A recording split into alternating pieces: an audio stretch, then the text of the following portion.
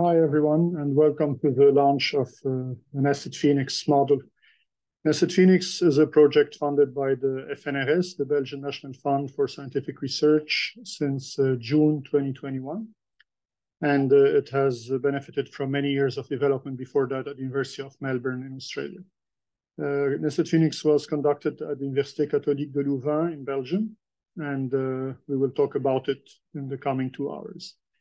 This recording is post-launch, so we had a technical glitch on the day which resulted in us losing the first half an hour of recording. So we kindly asked our first keynote speaker, Verena Göswein, to re-record her talk, which she kindly did. And so this recording is a compiled version of this video, her keynote speech, and then we pick it up from the recording on the actual day of the launch. And so as such, I'd like to quickly go through the motions and reintroduce our moderator for the day. And then I'll reintroduce Verena as a keynote before moving on the other details. So Damien Trigaux is our moderator for the Nested Phoenix launch, and we're happy to have him. Damien obtained a master's degree in architectural engineering from KULeuven in 2008. Following his studies, he worked for 9 months on the SUFI-Quad research projects focusing on sustainability, financial, and quality evaluation of dwellings. He then gained practical experience as an architectural engineer at EVR Architecten, specializing in sustainable architecture and developing sustainability assessment tools. In 2012, Damien began his PhD research at KULeuven at the Department of Architecture, concentrating on creating a life cycle-based sustainability assessment method for neighborhoods, very relevant for Nested Phoenix.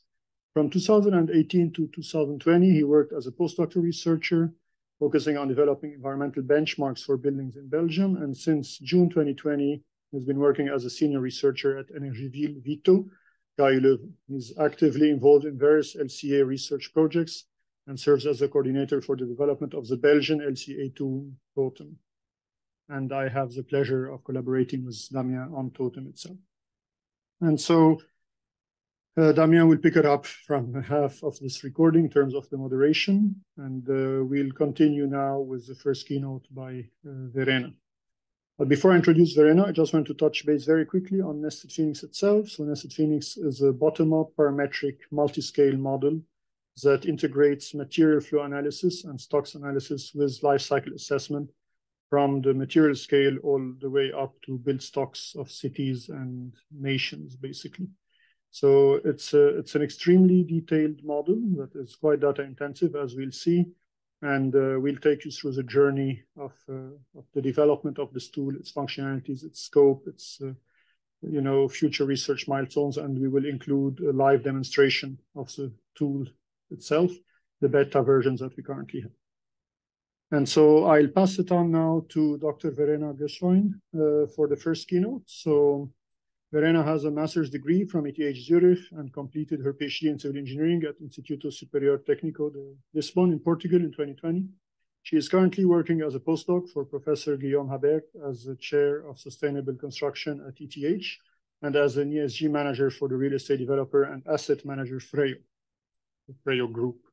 Her work includes consulting and research of the sustainable built environment, and her interdisciplinary research focuses on resource use and environmental impacts of large-scale application of bio-based building materials. And she is our first keynote speaker for the launch.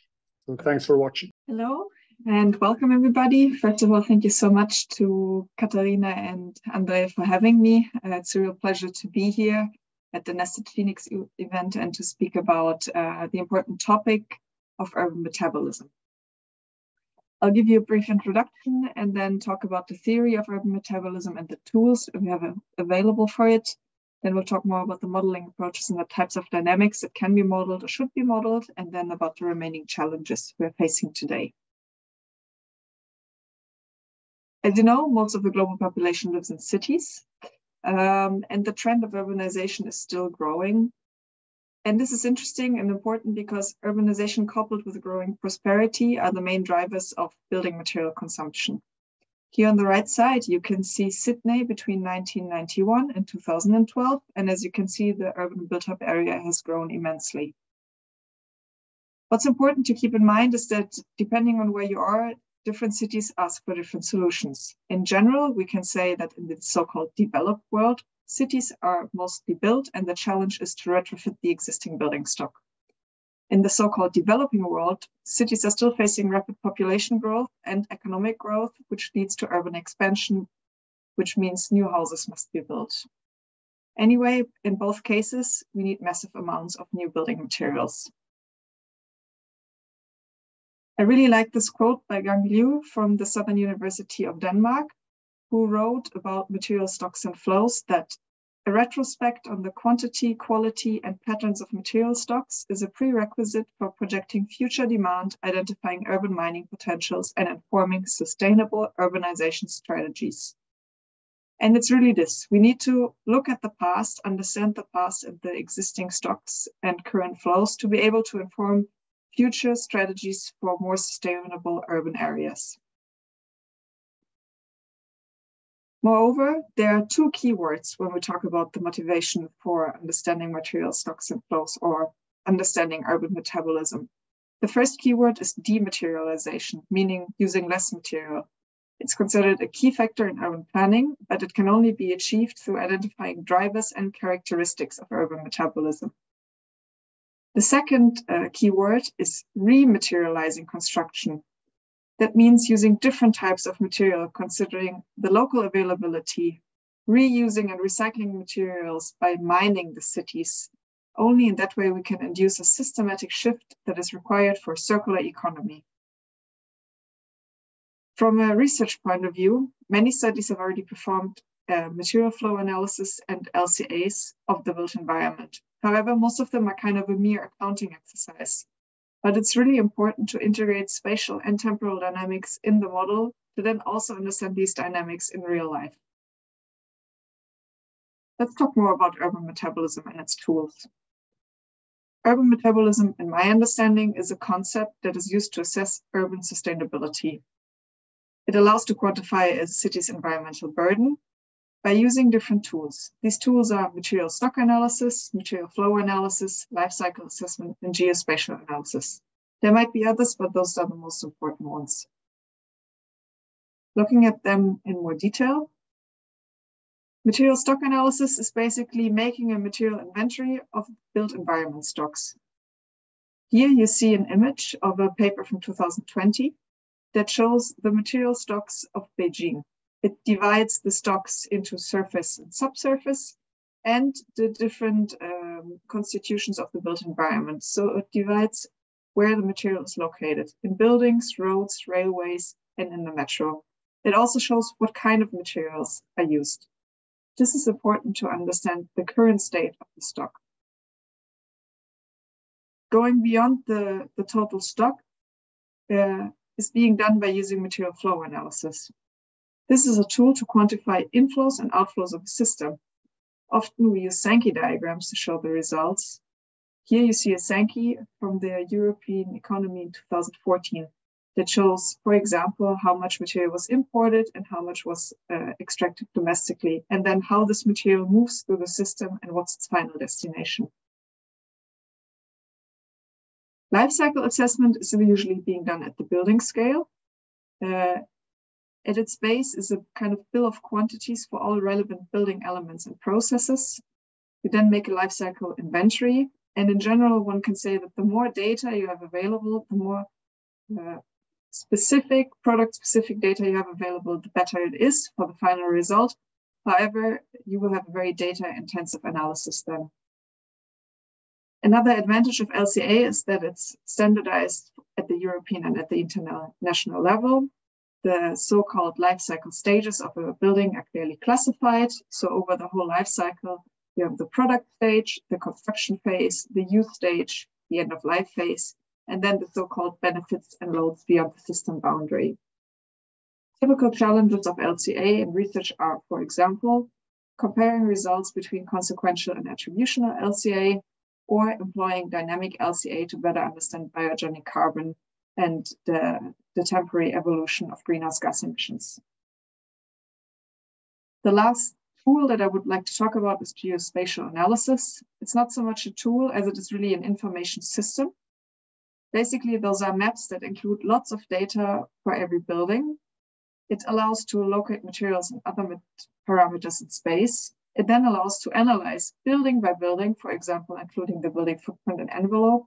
And beyond that, it allows to model location-dependent effects, such as shadowing and daylighting due to the topography and climate conditions of your city. On the right, you can see two beautiful maps that were published by André Stephan and Aristide Apanasiadis in 2017, and it really captures the state of the city in one beautiful image. An idea that I quite like, that I copied from Benjamin Goldstein, is the evolution of urban metabolism in different generations. The first generation of urban metabolism often used MFA only to analyze single material flows through cities. In the second generation of urban metabolism, we were also already moving beyond the quantification of mass by employing the embodied energy concept. And the so-called next generation urban metabolism, on the one hand, couples urban metabolism with LCA, and in this way allows to capture operational and embodied impacts of metabolic flows along the full life cycle of a product or along the full life cycle of a building or the city. It also allows to include a variety of LCA indicators. Of course, the most important one is CO2, but others are also possible. And as I mentioned before, it builds upon an international standard, which is quite useful to then compare results and better understand the different methods. And then coupling it to GIS, a new perspective is provided, especially if you want a high spatial resolution. This is really helpful. It then allows to improve the understanding of the physical composition of the built environment stock. The coupling of tools to reach this next generation urban metabolism can be classified as moving from building LCA to urban LCA by coupling it with material flow analysis, and then by integrating it with the spatial side by using GIS. Typically in studies, this is being done at the neighborhood or city scale. It always requires a building stock model. We'll talk about that in a moment, as there are different types of that. And by linking it with GIS, you have a better idea of the spatial distribution of material and environmental flows at the urban scale.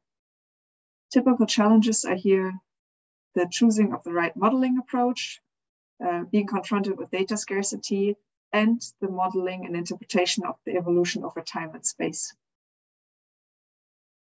So how do we model building stocks? There are four main methodological approaches. The two most famous ones are bottom-up accounting and top-down accounting. Using bottom-up accounting, you place the end-use object, usually the building or the infrastructure you're analyzing, and the inventory at the model core. This allows you to reach a high level of detail with the model. Top-down accounting, on the other hand, is often used at the national scale, and it's useful if you want to compare different types of flows. It employs inflow statistics and input-output tables. Remote sensing approach can be considered a bottom-up accounting exercise, and it's often used in a data-scarce environment, as it relies on using remote sensing data, such as LiDAR data, to sample building stocks. So-called demand-driven modeling is similar to both bottom-up and top-down accounting in terms of method and data. However, instead of using historical statistics, it uses socioeconomic indicators, for example, the square meter per person. And in this way, it allows to identify trends in the evolution of our building stock. In any case, no matter which model you employ, I think it's always very useful to think about the IPET equation. The IPET equation stands for impact is equal to population times affluence times technology. It's at the center of industrial ecology, and it really helps to understand the environmental impacts of the technological society. Talking about dynamics in models, that means if you want to have a dynamic result, dynamic impacts, you must have some kind of dynamic in the input model parameters that are population, affluence, and technology. Specifically, the technology parameter is interesting when talking about buildings. This can be, for example, material intensity and emission intensity. The different types of dynamics can be categorized in different ways. I wrote a review paper in 2019 and came up with a classification of 3 different types of dynamics. The first and second one are more intuitive. We have spatial dynamics, which means there are differences or dynamics between two areas at the same moment in time. Then we have so-called evolutionary temporal dynamics, which means if you look at the same place, the same city, over different years, you will see a difference, you will see a dynamic. And the last one I call spatial cohort dynamics, which is looking at a place at one moment in time, but focusing on groups of similar buildings or archetypes that have similar characteristics based on the history, based on the architectural design, or the energy intensity that was used at the time to build or maintain the building. And it's important to try to incorporate those dynamics into models, as a model is always a simplified version of reality. So only by incorporating dynamics, we are able to better understand cities at different scales and over time. My review also showed that most studies until now have focused on emissions and are rather limited in their attempt to model dynamics in space and time. So there's a lot of work still to be done, and I'm curious to hear more about the Nested Phoenix project. Remaining challenges of the next generation urban metabolism are: number one, data scarcity. The question of how good is good enough. Often we are confronted with a lack of data, lack of clarity, robustness, and validity. But I would like to mention that the amount and type of data should depend on the goal of the study. You should keep this in mind when collecting and analyzing the data you have available. If you want to inform urban mining and circular economy, then yes, usually the more data you have, the better it is. But also consider storing and managing your data in a digital environment, for example, in BIM. And if you want to update your model, it helps if you parameterize it. André Stephan also wrote in a recent paper that it can be recommended that models should be bottom-up, parametric, multi-scale over the life cycle, spatially explicit, and integrate uncertainty. And I fully agree with that. However, besides the goal of the study, which you should always keep in mind when defining your methodology, also keep in mind the stakeholders' point of view. Here we have three important stakeholders when talking about the built environment: researchers, policymakers, and real estate investors. Researchers sometimes like to make more detailed and more complex models just because they can, just because we can. But in general, I think the goal here should be to predict the future, to uncover sustainable pathways, and based on that, to be able to formulate recommendations for policymakers. Then policymakers can use those recommendations to try and outline policies and regulations to achieve a net zero economy with continuous economic growth and other challenges. Real estate investors, on the other hand, don't have the urban perspective so much as more the portfolio perspective. They are now confronted more and more with disclosing their so-called ESG performance. And also here we can contribute quite a lot by understanding building stocks. The remaining time of our presentation, I would like to talk about topics that are close to my heart in my research. The first one would be circular material flows. So I investigate a lot bio-based materials and the use of bio-based materials at a big scale. And that's interesting for different reasons. First of all, for reducing the embodied carbon and for storing biogenic carbon in the built environment by moving biomass from nature into buildings. But also bio-based materials are naturally circular as they regrow in nature. However, if you talk about using bio-based materials at a large scale to retrofit a full city or even to formulate strategies for new buildings at a country scale, you have to keep in mind that these bio-based materials need to grow somewhere.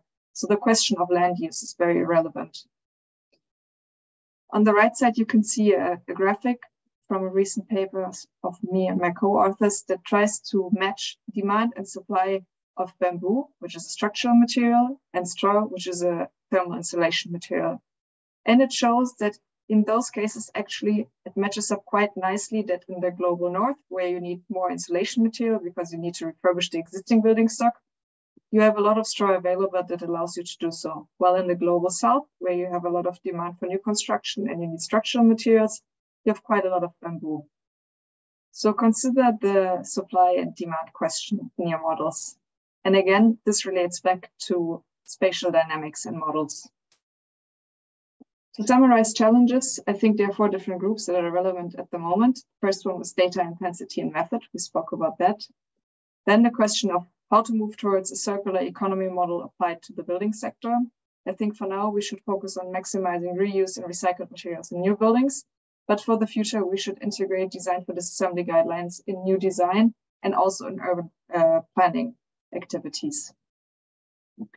Then to model spatial dynamics, aspects should be included that go beyond the building. So questions of the supply chain and transportation that consider where does the material come from, where does the waste go, and what are the local needs. So the matching supply and demand.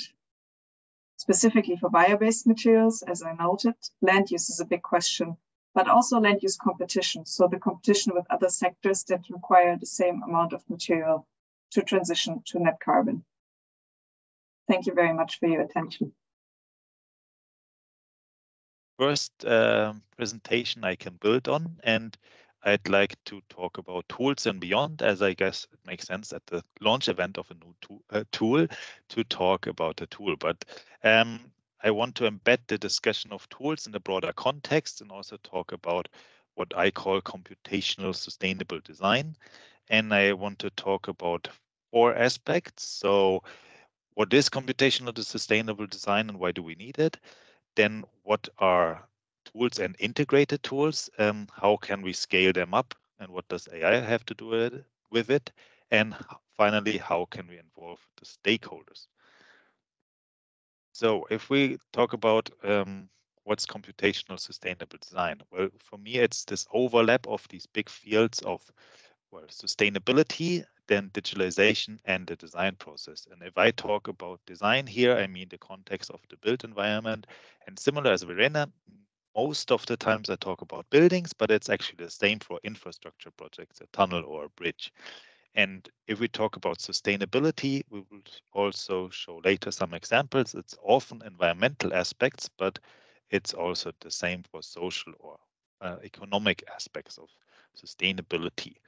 And digitalization, well, a lot of this relates to digital tools and artificial intelligence. And in the small area where they overlap, that's where well, I feel home, so it's lots of fun to do research there.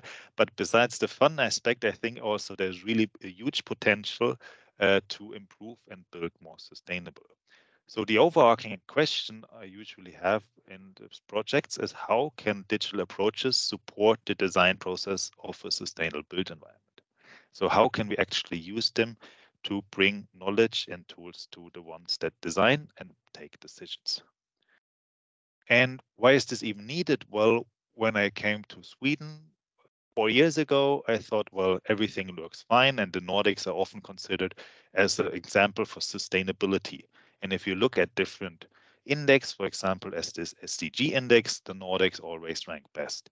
But then if you look in more detail, well, they all still have the same challenges. One of them is climate change, but there are also others. And it doesn't work. Not everybody on the world could live like somebody in Sweden for this. So there's still a lot to do, and I think tools can help us on this way.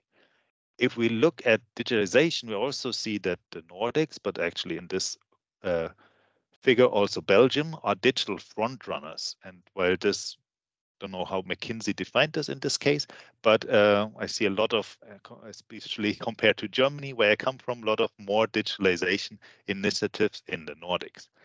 But then again, if we look in the details, we see that often construction rates just above agriculture and hunting, and also if the real estate market is quite low in regards to the overall digitalization index.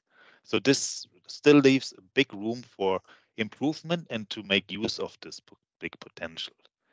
So if we look in practice today, I would more draw these circles like this, that there is actually very little or no overlap. And my aim is, or my motivation is to use digitalization as a means to bring more sustainability into the design process. And that's where the tools come into play. And if we look at digital design tools now on the internet or in Food for Rhino, it probably looks like this. So there's so many tools, and at least I see 2 new tools pop in on my LinkedIn feed every week. And the question is, so why are there so many? Why why are so few used, and do we really need all of them? So I think we need to talk not about tools as such, but about integrated tools, meaning integrating them into the design and the decision-making process. Now, of course, this can be done for many aspects. I would like to start by the example of LCA, or life cycle assessment, and Verena thankfully already introduced this a bit. So if you look at LCA, it's often considered as a very complex method and difficult to use. You have to make a lot of assumptions and it takes a lot of time, but I don't think it has to do, or as also Verena said, it depends a lot of what's your aim and what's where do you want to go with it. And one example here is from my time when I was a postdoc in the same group as Verena at Zurich, unfortunately not at the same time, but I was involved in this Digital Fabrication Center, a huge national initiative to try out new ways to digitally fabricate parts of the building. And they come up with this fancy ceiling that's casted on a 3D printed formwork. And then afterwards, they wanted to, well, show that it's also environmentally friendly. So they asked us, can you do an LCA of it? And well, of course we can. We said, if you give us all the information of the materials that you used, all the processes, then we can calculate global warming potential in CO2 equivalent, for example, if you want. And we did this and they were happy, but we thought, okay, this doesn't have any influence on the design. It's now in this case too late. Maybe the designers learn something for the next project, but can't we integrate it while they're designing? And this is a very simple example of using this grasshopper parametric workflow of saying, okay, while the designer tests different options of this building slab, we can show, for example, the global warming potential or other indicators that are used in Switzerland in real time at the same time, and they can use this information as a decision making. And this is in a way very simple because you just connect the volume with a material and you can do the calculation of the embodied impacts and then provide the information in the design environment that the designer uses in this case. If we think of the same approach, but on the building level, we could, for example, integrate this into SketchUp, which is a tool, a 3D modeling tool used in early design stages and considered very easy. So if we link this geometry with a calculation tool in the background where we can set different parameters, the tool can calculate the global warming potential over the whole life cycle, also including the operational impacts. So if we change the insulation thickness, for example, this has an impact on the heating demand, then also on the global warming potential in the use phase, or if we change the geometry of the building, for example, orientation, we will have different solar gains on the windows, has an impact on the heat gain, has an impact on the whole life cycle. And calculating this manually would be lots of effort, but if we have the tool just calculates for every change we make in real time, or more or less real time, the impact this has on the whole design. So in this very playful way, we can use or let the designers explore the design space and then hopefully come up with better solutions than they would without such a tool. And this is now the tool developed by what's now a startup in Germany, but we developed different similar tools at ETH, and I also use the same tools for teaching here for students in Sweden, because it's really nice as a way to well, take the fear of complex LCA, but also let them explore all these different interconnections and the interdependencies of choosing a material, choosing a geometry, and also the technical building equipment. So here, the tool can really help to inform the decision making. Now we still have to do a lot of manual inputs here. So if we think as researchers and do stuff because we can, as Verena said, the next step would be how can we use the computer identify optimal solutions.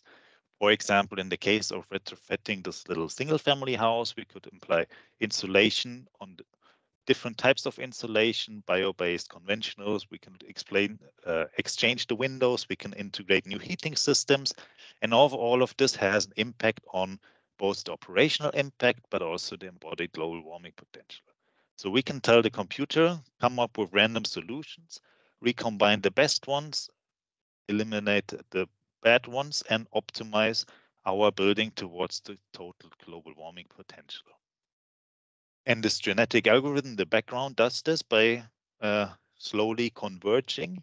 And in this case, we cannot really be sure if the algorithm can find the global optimum.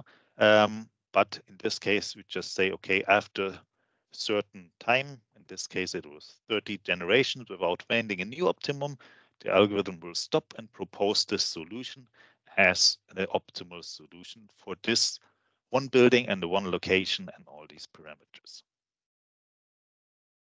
Now, this was all talking about LCA and energy consumption, but the same approach could be used if we talk, for example, social aspects. And I have now a PhD student working here on Chalmers of integrating different key performance indicators into design workflow of urban planners. So let's imagine in an area, or there's a redevelopment, some houses should be reconstructed, and depending on the type of apartments you construct, if you have more smaller or bigger ones, you can assume which population will move there. Is it more families, more elderly?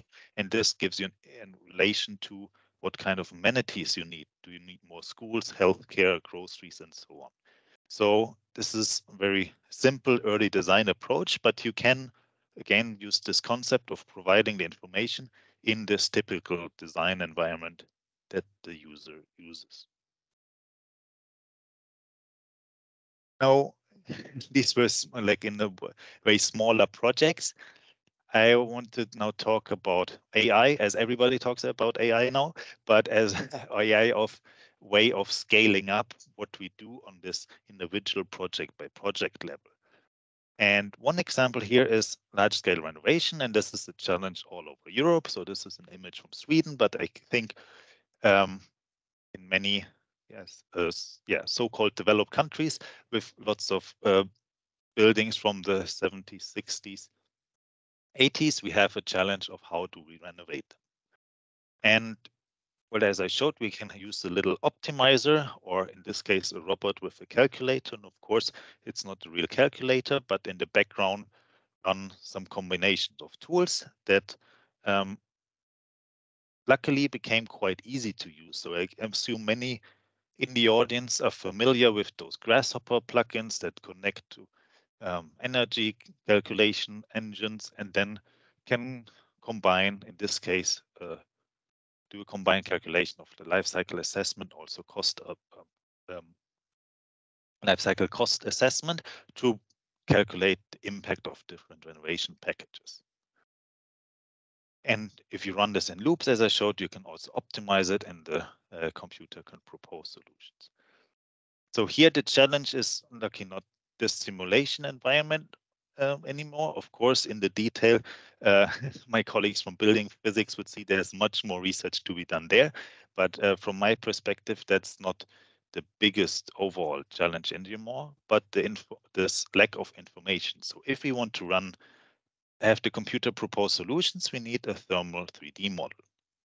And how do we convert this image that we have into this 3D model? Well, one approach that's done by many researchers now is, as we do it on a daily basis, ask Google.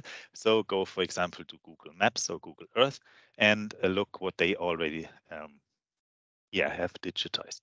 In this specific example, it was interesting because we don't see any 3D geometry here. It's just a flat image. And then if we would like to go to Google Street View, we see that, well, in this case, there are actually some scaffolding in front, and it's quite difficult to get automatically some details from this building.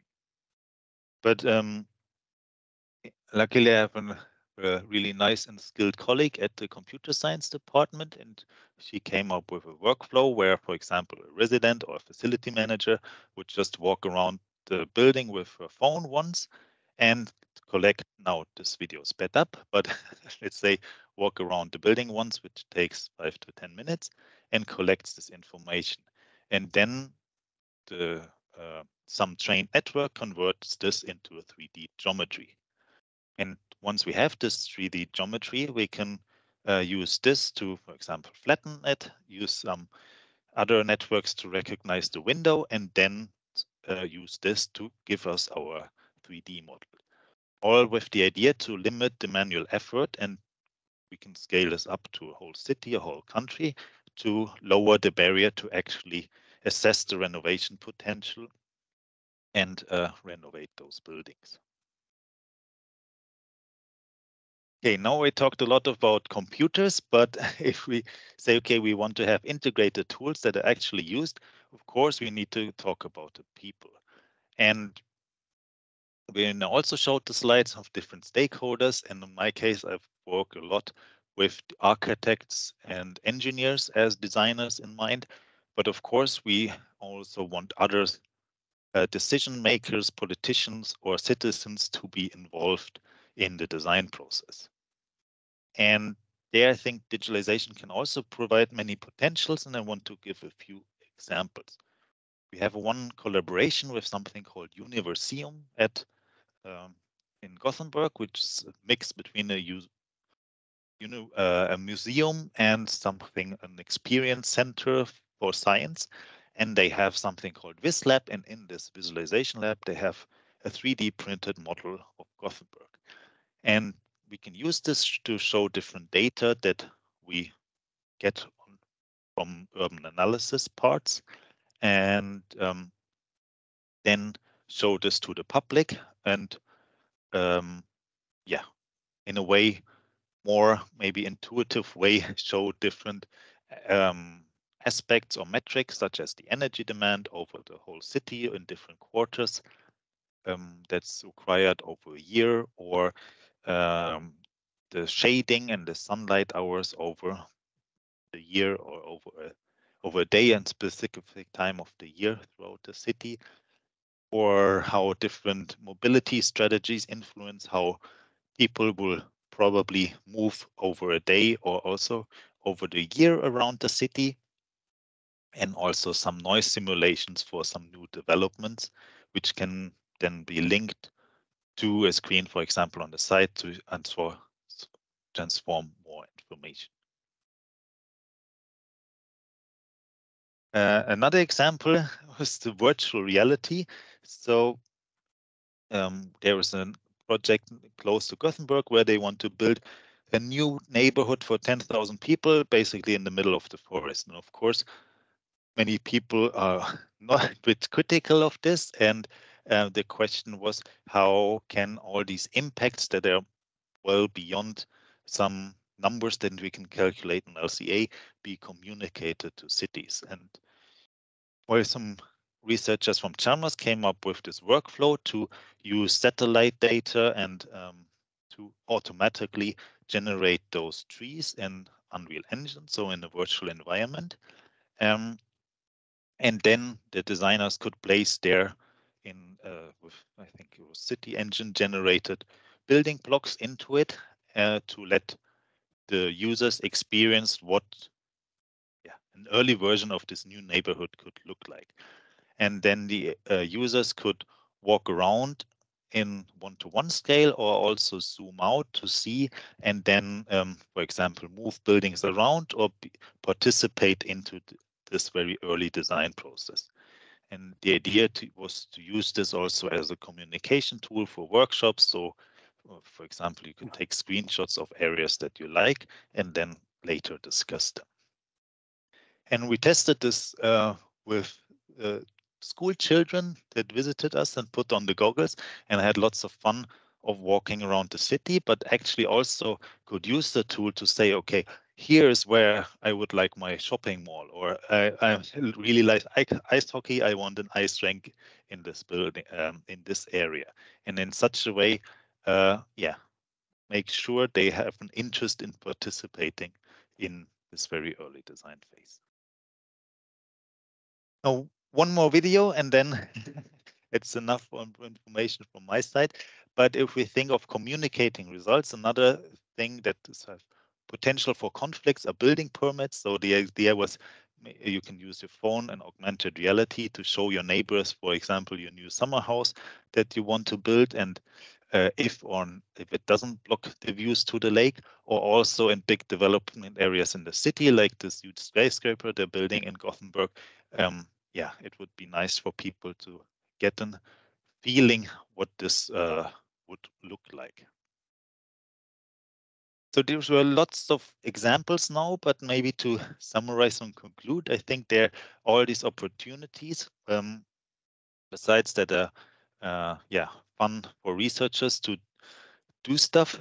I think it's really a way to bring all these sustainability criteria into the design process by using the tools, integrating in the design environment where decisions are made directly by the designers, but also use it as a communication tool then to, in a way, the end users, the citizens or politicians who have to take decisions or difficult decisions based on complex information. So if we visualize these in different forms using the digital tools, this can hopefully really help to bring more sustainability into the design process. So I look forward to Nested Phoenix as the addition to this digital tool environment, and thank you very much for listening.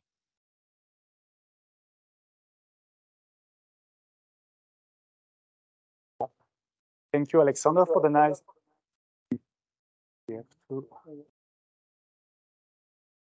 Thank you, Alexander, for the nice overview of new tools and possibilities to use tools in the design process. Are there any questions from the audience related to some of the tools that Alexander has presented?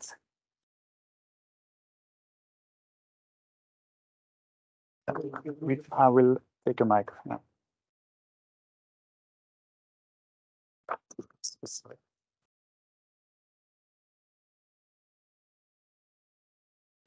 So I'm wondering what are the incentives for architects to actually try to optimize the emission of buildings today?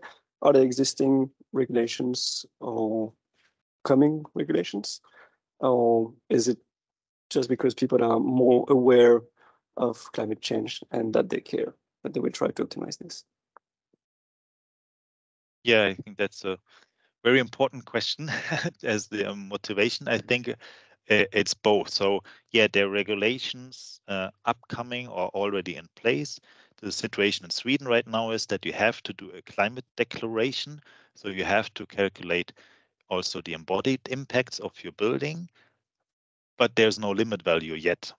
But the assumption is that soon there will be limit values. Then there are more voluntary certification systems like BREEAM, DGNB in Germany, or others, Miljöböcknad in Sweden, where you also have to calculate embodied impacts, and then you get points if you have lower impacts, and that's a motivation for typically project developers to use such a certification, which at the end is used as, I guess, as a marketing tool to advertise the building. And then, we also have, of course, clients that just do it because they're environmentally conscious, or architects who just say, okay, we want to do it because it's part of our design philosophy, and we do it even if we don't get the financial benefit directly.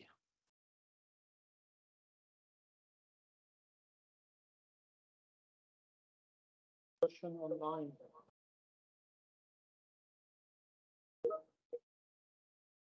Hi. André, I'm speaking. We can hear you. Yeah, okay, thank you. Excellent presentation. I'd like to ask a question about the interaction part with the citizens. If the whole process of involving them in this participatory process of design has introduced new challenges or new insights that were not there in the beginning, something that affects the design process. Yeah, unfortunately, I cannot answer this yet because yeah, lots of changes of the companies who did the design, and somehow I think that's a common challenge, that there are many good ideas in the initial phase, and suddenly over this long design process, many things get dropped. So no, I don't know if this really changed here. The project lead who was involved, she really took part with the school kids and worked with it, and she said she collected nice insights, but now she left. She's at a different company, and yeah, reality, unfortunately, yeah, I don't know. Okay, thank you. Thank you. We have one more question from James. Thanks, Andre. Hi, Alex. Thank you very much for your talk. That was very insightful. And as someone who's also involved in tool development, I'm constantly reminded by Cedric Price's provocation, which is technology is the answer, but what was the question? And in this, what seems to be an infinite landscape of tech tools for sustainable design, how do you think we can guide decision makers to choose the right ones? Ooh, tricky question. I think it's good to start with the right questions, and I think also decision makers, also for clients for new building, they need guidance in identifying which questions they all actually have. And whether it's with my architecture students here, I also say, don't touch any tools, discuss any tool, discuss with your group, and maybe your tool is a pen and a piece of paper, and discuss what's your idea, what's your concept, what do you actually want to answer. And then find a tool with the right method behind it to answer this question. And I think, well, students have to learn it, but also maybe clients, project developers, we can ask Verena what she thinks, but I think they need support from more experienced, maybe consultants, to ask those questions and then go towards the tools. Yeah, thanks, Alex. Thank you very much. So we will now move to the presentation. It's a bit acrobacy. We'll now move to the presentation of the Nested Phoenix project. So it's a research project funded by FNRS and initiated by the University of Melbourne. The Nested Phoenix project is a bottom-up parametric model for an integrated life cycle assessment and material stocks and flow analysis of the built environment. So the presentations will be by Professor André Stephan, Katarina, Roberto, and Gildas, I think. So a group of 4, and I will leave them the floor to present themselves to the whole public. So, André. Yeah.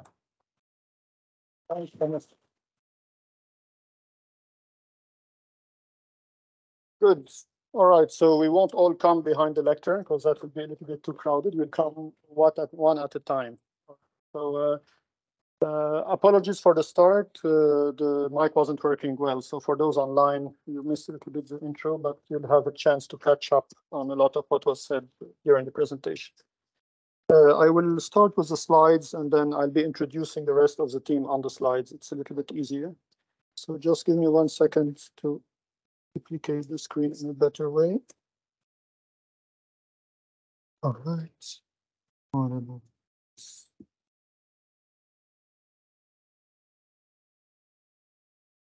Okay. Can everyone online see the screen? Yes. Yeah. Cool. Thanks for it. Great.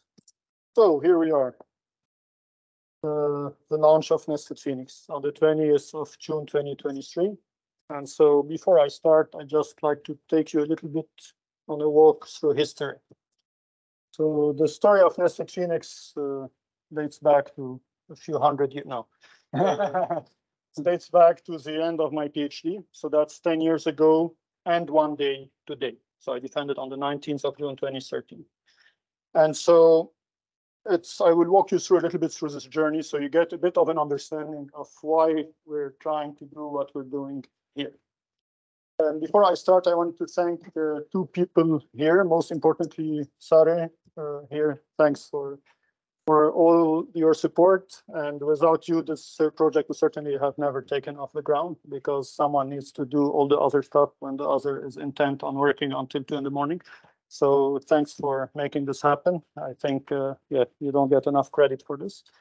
And also, importantly, you collaborated technically on the project. So you're part of a paper, and notably your landscape architecture background helped out with a lot of the carbon sequestration modeling that I'll be talking about later. The second person is Rob Crawford, who's sleeping, rightfully so. So he did send through messages, and he says hi. He was a partner in crime for all these years on the chart here and before. So yeah, he was my PhD supervisor, my postdoctoral supervisor, and he's a super good friend. And we've been talking about Nested Phoenix for the last 10 years. So quickly, the ancestor of Nested Phoenix is called energy metric. This is the model that came out of my joint PhD between UNB and University of Melbourne. This model was actually, funnily enough, used by Architecture Climat for 2 years for a project on Brussels. It was the only place that had a license to use it, was Arnaud Evin. This model took into account a few flows that we're covering today, but not all of them. After this, I moved to Australia. This is where I got the Graham Treloar Fellowship. This is named after the late Professor Graham Treloar. Very good person who would certainly be here with us if he could. And this gave me the opportunity to work with a very good friend, Aristide Athanasiadis, who happened to be in Australia at the same time. And then we worked on a paper on Melbourne. Some of you might have seen some of these graphics, and this gave us an idea like, hey, you could use the models that you developed at the building level, and I can bring in the GIS, and we can put it together, and this is what happens. And so this is basically the foundation of Nested Phoenix in some ways. Nested Phoenix as a word came up in 2017 after a few weeks of thinking about a name for a good presentation. So you can find the details about why it's called like this on the website. James Hilal, who's awake at 1 a.m. in Australia and following us and asking questions somehow, came in here doing his PhD and came out, but he also provided some really interesting input during the brainstorming session. We got funding from UN Habitat as a seed fund for Nested Phoenix. They were super interested. That allowed us to bring in Associate Professor Georgia Warren-Myers and Dr. Victor Boonster into the mix. And that led to the publication of the theoretical framework of Nested Phoenix published only in 2022. So things takes time to make good wine.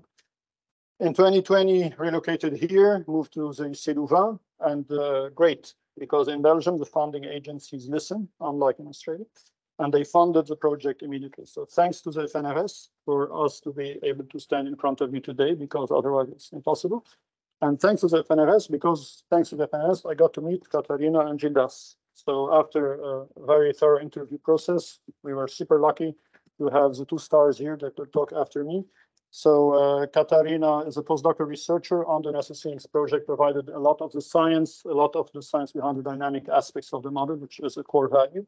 And Gildas, we tend to call him the magician who tends to pull the rabbits out of Python code and things like this, and you'll see a bit later how it works.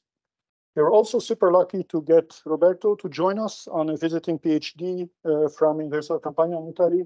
Roberto Bosco, he's helped us a lot with the final push of Nested Phoenix, notably modeling different elements and assemblies and how these fit together. And it's great to have someone with an architectural engineering and architectural background doing this work and not someone who doesn't have a clue, which is sometimes the case.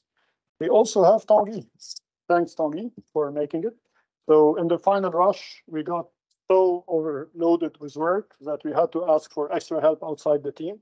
And luckily, Tanguy was here to help us, and Tanguy developed the spatialization components that you will see on Nested Phoenix to be able to plot things on a map. So thanks a lot. I think through the presentation, you have understood how important your work is. Great. And so we are here today for the Nested Phoenix launch, and get ready because it's going to happen. So what are we talking about?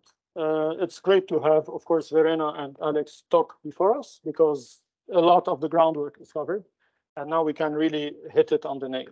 So we'll just start by really looking at the built environment. If we look at the built environments that humans have developed around us, including ourselves, we basically tend to pile things up, put materials together, erect elements into assemblies, and put these together to make buildings. And then when we have enough buildings next to each other, we have sometimes cities that sprawl over thousands of square kilometers.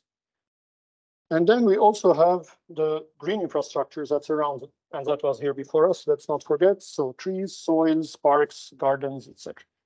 Across all these scales, we have flows of energy, water, greenhouse gas emissions, mass, cost, and so on and so forth.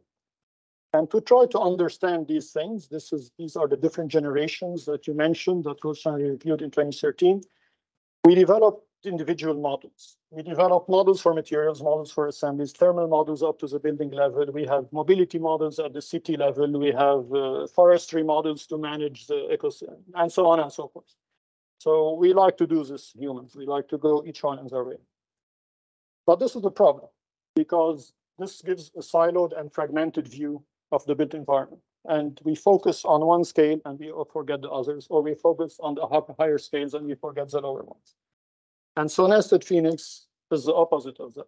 Nested Phoenix is about developing a holistic model that integrates all these different scales of the built environment, introduces a life cycle perspective over time, and uses the power of the computation and Python programming in particular to be able to interlink all these models together. So if you make one decision at one scale, it flows across all the other scales. The good thing is that it's modular. So if you're not interested in going all the way up to neighborhoods, you can still work at the building level and have the same model do the same calculations in the same consistent way for you. Why do we do this?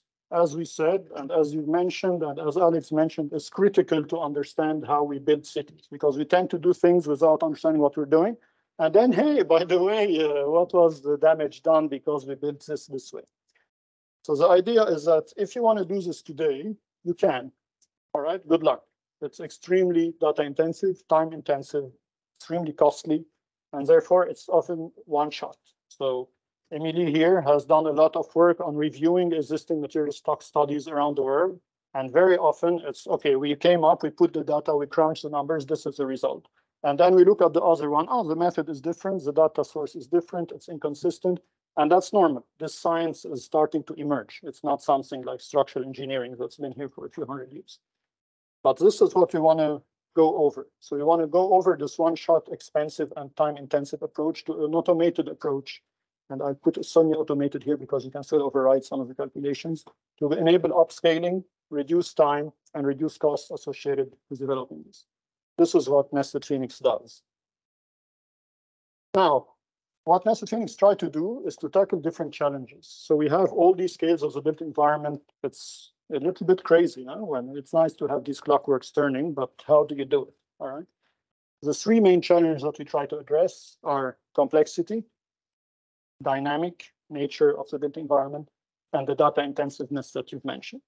So it's extremely complex. We have things happening at different scales nested into each other, things that change over time, and it's increasing, and we have people flying in, and it's really very, very complicated.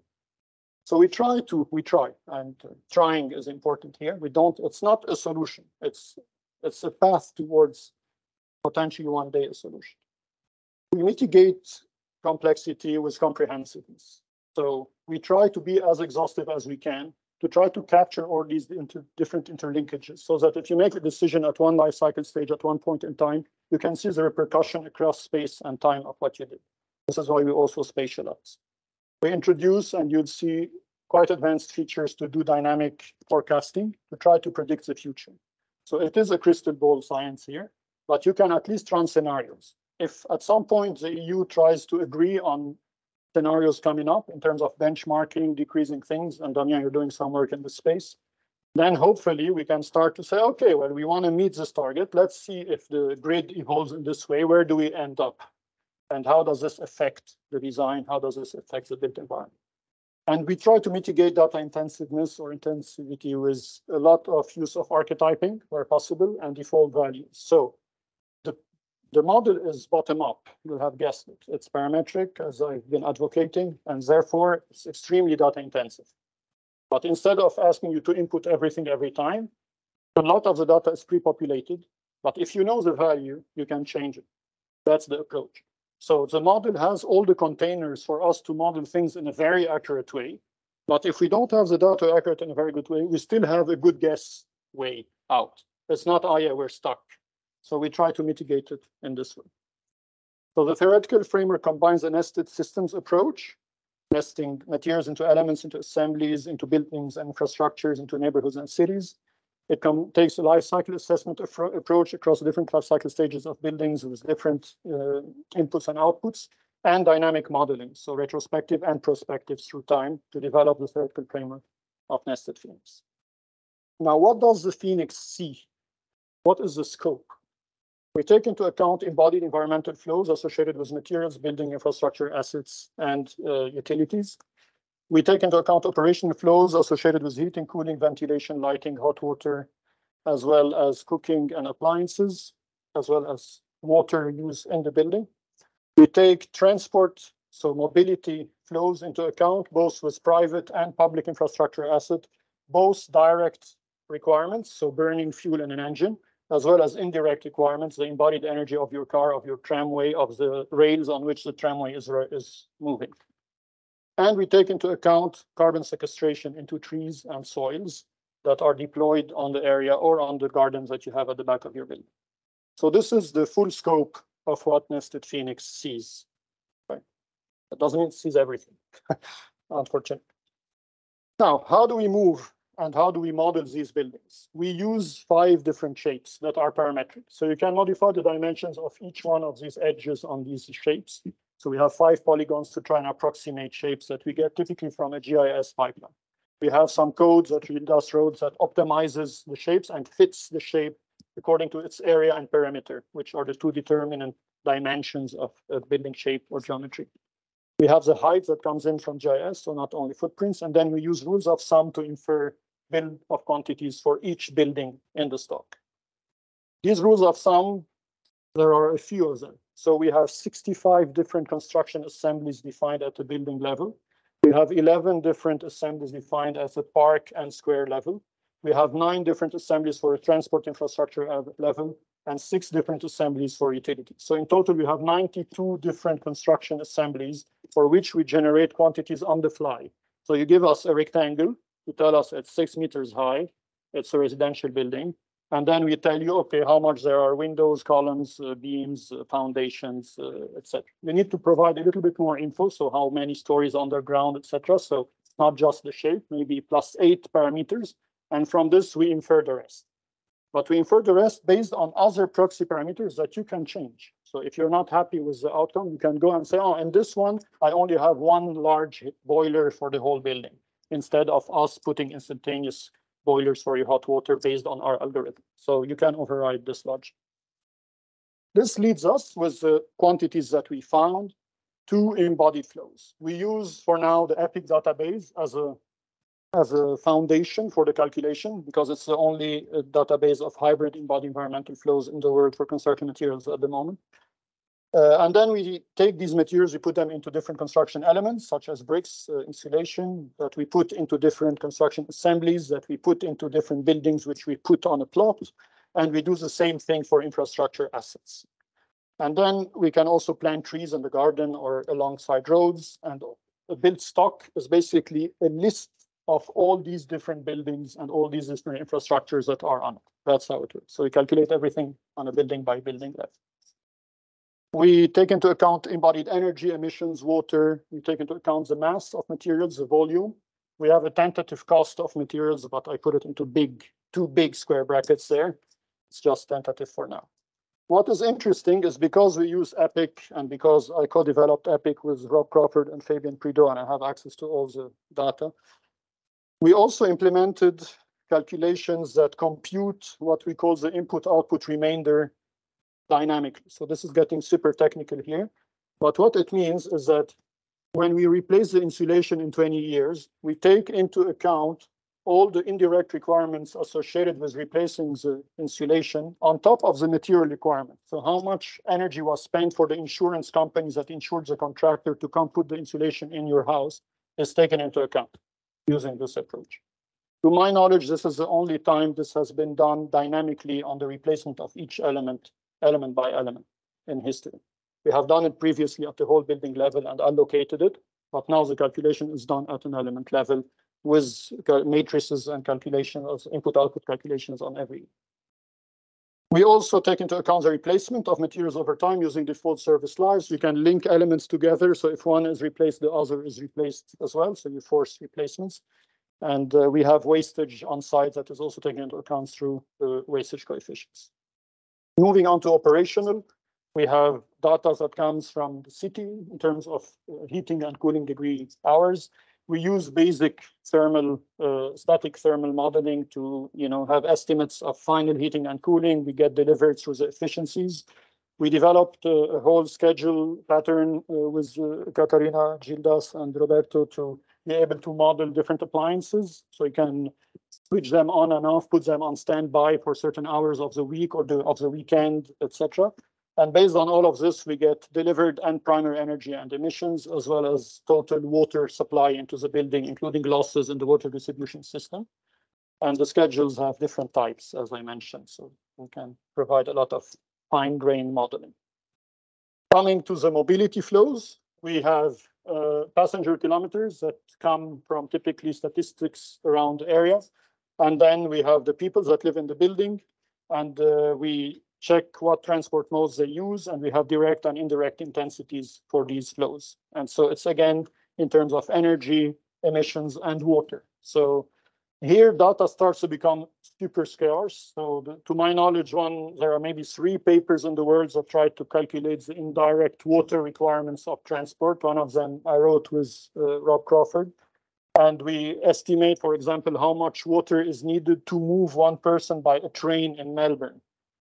And so this is the water needed to make the electricity, to make the train, to make the rails, etc. So we're starting to push, okay, like we want to model this, but you end up using data that's 20 years old that Lenzen put together for Australia, or us for water, etc. For biogenic carbon, we make trees grow in Nested Phoenix. We have 2 kinds of trees, either hardwood or softwood trees. And it has 3 growth rates, so high, medium, and low. This is coming from the United States Department of Energy. It's again very old. I think it's a 1998 model, but it's one of the very few models that we found that works well. And we have soils that saturate over time. So they don't sequestrate carbon the whole time. It's not a linear curve. So they use a saturation exponential curve. After a certain amount of years, they don't sequestrate carbon anymore. Now, in our model, trees don't die. That's one of the limitations. So trees grow on forever.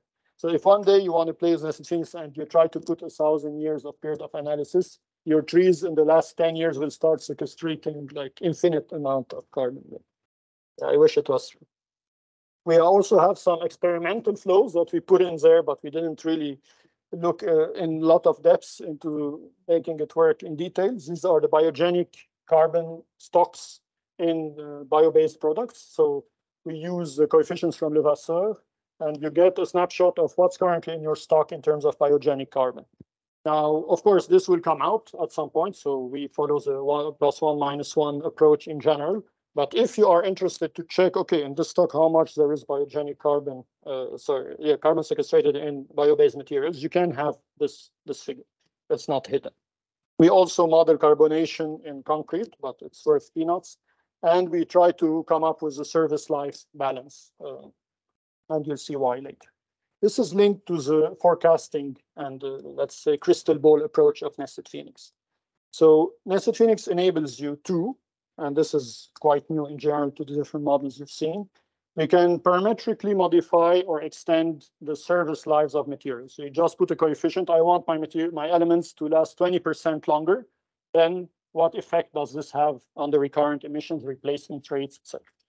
20% less.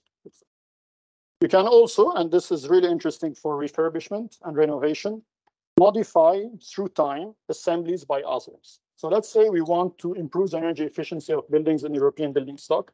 We say, okay, we have this cohort of buildings we have modeled as this archetype, and then we want to modify these walls by walls with insulation. The code will remove similar elements, so you don't double count it because you're putting something that you already have, and it will add the insulation. and this will change the U value of your wall in your calculation. So you get a trajectory with energy use like this, the U value changes, it flattens out. You can also replace, I don't know, your boiler by a boiler that's more efficient. I'm looking at you, Sébastien, because you're the systems guy. And so you can model these in either a single change or also in a chain change. So you can replace one wall by the other, and then this wall that replaced this one, you replace it by another, and so on. So you can cascade your changes over time and model a stock that is changing over time as well. And you can also install at some year renewable energy systems. So you can add PV or add solar thermal to existing buildings that kick in from a certain year. So we are not stuck with whatever we have at the start. You can kind of change what you have with you because buildings last so long. So in total, we have, on top of this, you can evolve certain values in the model over time. So you can provide evolution curves, cubic, linear, etc. And you can modify the embodied energy emissions, water intensity, the heating and cooling degree days to model climate change, the appliances energy use, the primary energy coefficient for electricity, the emissions factor for electricity, the indirect emissions and water and whatever for mobility, transport, the transport modal mix. So how much we use of each transport mode, the distance traveled. A total of 14 key parameters can be evolved individually in Nested Phoenix. And you can start to see how this affects the whole model and the dynamic going forward. And that's it for me for now. So now I just wanted to leave the floor to Gildas to go quickly over what Nested Phoenix is as a model. And he's probably the best person in the world to talk to you about that. So.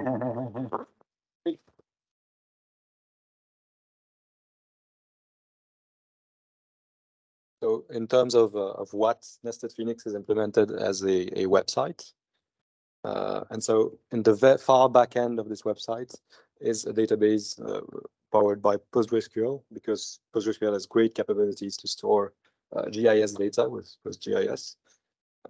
This is then connected into a Django and Python backend, because Python is used by a lot of people, especially in research.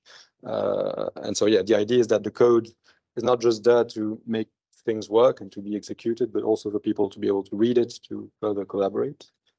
And then this Django backend is connected, wired into a front-end interface implemented in React. But potentially, yeah, the idea in this environment of this growing environment of many tools, the idea would be maybe to be able to cut between the front end and back end, and also use Nested Phoenix calculations as an API. All of this is orchestrated by Docker, so this is good for reproducibility. So if you have a computer and you don't have access to this database because we haven't hosted it yet, you can just take the code on your computer and have a running version of everything with the database, the backend, the front end, and everything that works. And so, yeah, our key principles are it has to be pedagogical. So that's why we chose Python. And also in the way we implemented things in Python, we map the reality. So we have an ESD consultant that gets information from a quantity surveyor. And so, yeah, the classes reflect a bit how things work. The aim is for it to be collaborative. So if any people here code a bit, you're welcome to contribute to the future of Nested Phoenix. And yeah, finally, we try to apply best practice all the way with clean code, etc. I'll now leave the ground to Katarina to talk about the case study that we use. Thank you, Gildas.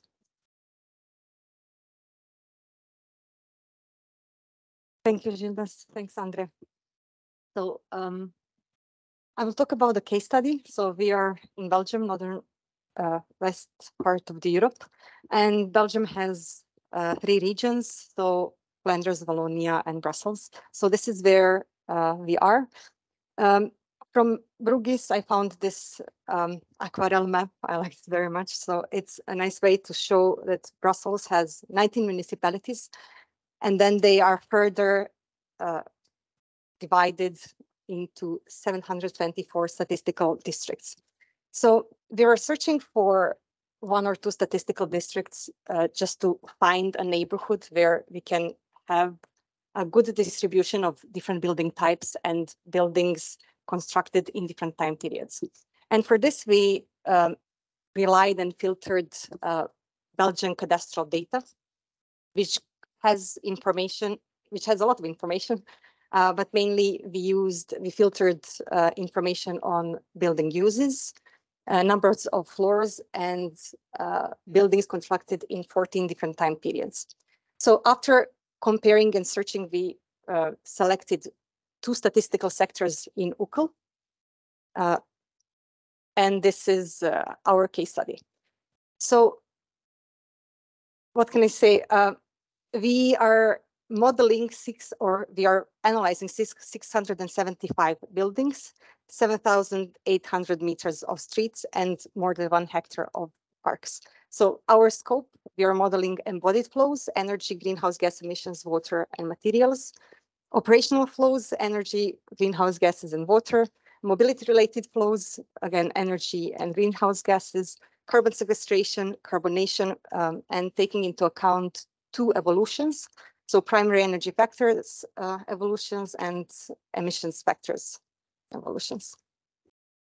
So to do this modeling, we relied on a very rich GIS database, BelMap.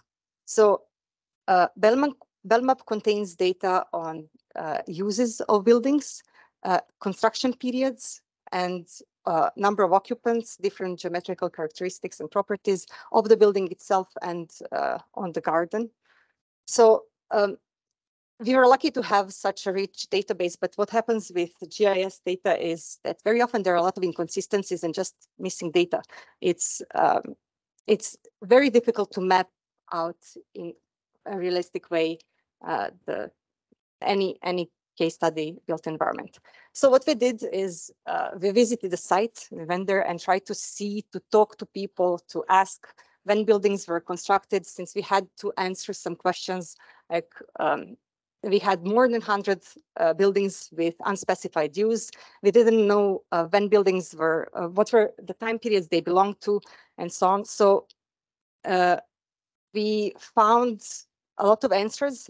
We tried to classify the buildings, not only residential and mixed-use buildings, but also primary schools, high schools, industrial buildings, waste processing plant, cultural buildings, and streets as well.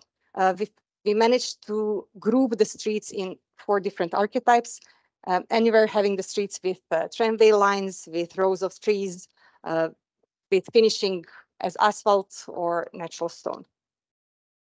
And the parks, so more than 1 hectare of parks. So finally, what we did is we took BelMap data, we matched and filled in the gaps, and then we distributed this data proportionally to the number of buildings within construction periods defined by Belgian cadastral data.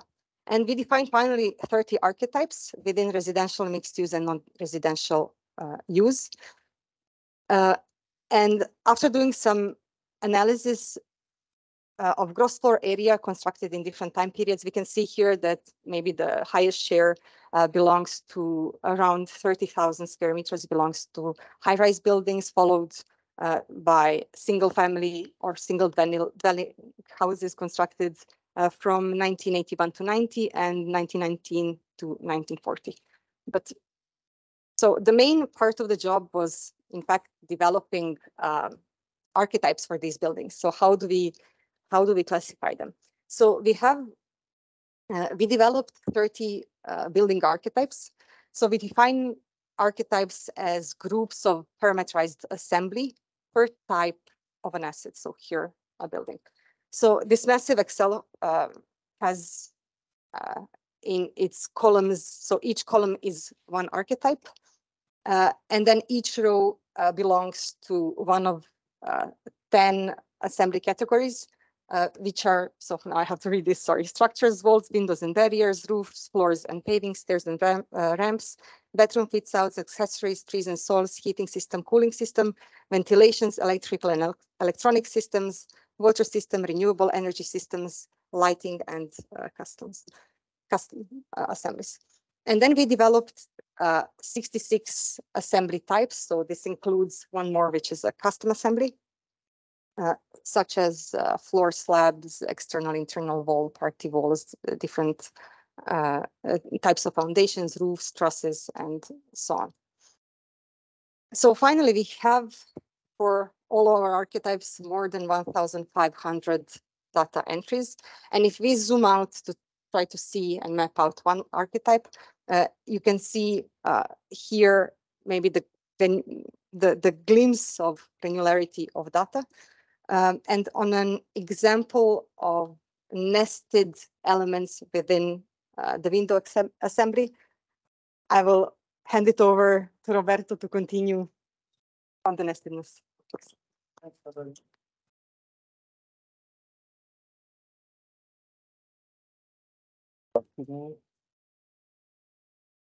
An assembly, in effect, consists of multiple elements that are quantified based on its functional unit. Those elements that make up the assemblies have different estimated service lives, like André said, and these require consideration about their interdependence when a replacement becomes necessary. For instance, within a window assembly that we see certain elements like the lintel that may be composed by concrete and steel reinforcement are considered, are assigned a service life that is equal to the one of the building, so therefore will not be replaced. On the other hand, if the replacement of one element entails the destruction of another element of the assembly, they are deemed as non-detachable and will be replaced according to the shortest replacement schedule. The characteristics of the elements were acquired from manufacturers' data sheets and CAD drawings, and also by direct survey. And the data regarding the material composition of the elements were extracted from the EPIC database as source. Elements can consist of one or more materials. For example, the glass is characterized solely by its material of glass, while a window frame, for example, will consist of its primary material and generally the insulation material that is present inside of it. So each element is assigned a specific functional unit, and quantities of materials are calculated accordingly. And this, of course, results in a nested model. This example demonstrates also the level of detail achieved by the model, which goes so far as to describe elements such handles, hinges, screws, nuts, bolts. And now for the funny part, I give back the mic to André that is going to give us a sneaky peek of the beta version of the nested Phoenix model interface.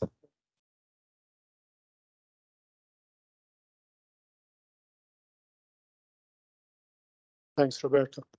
All right, so now I think it's time we're gonna broadcast a different screen, and it's the moment you're probably waiting for.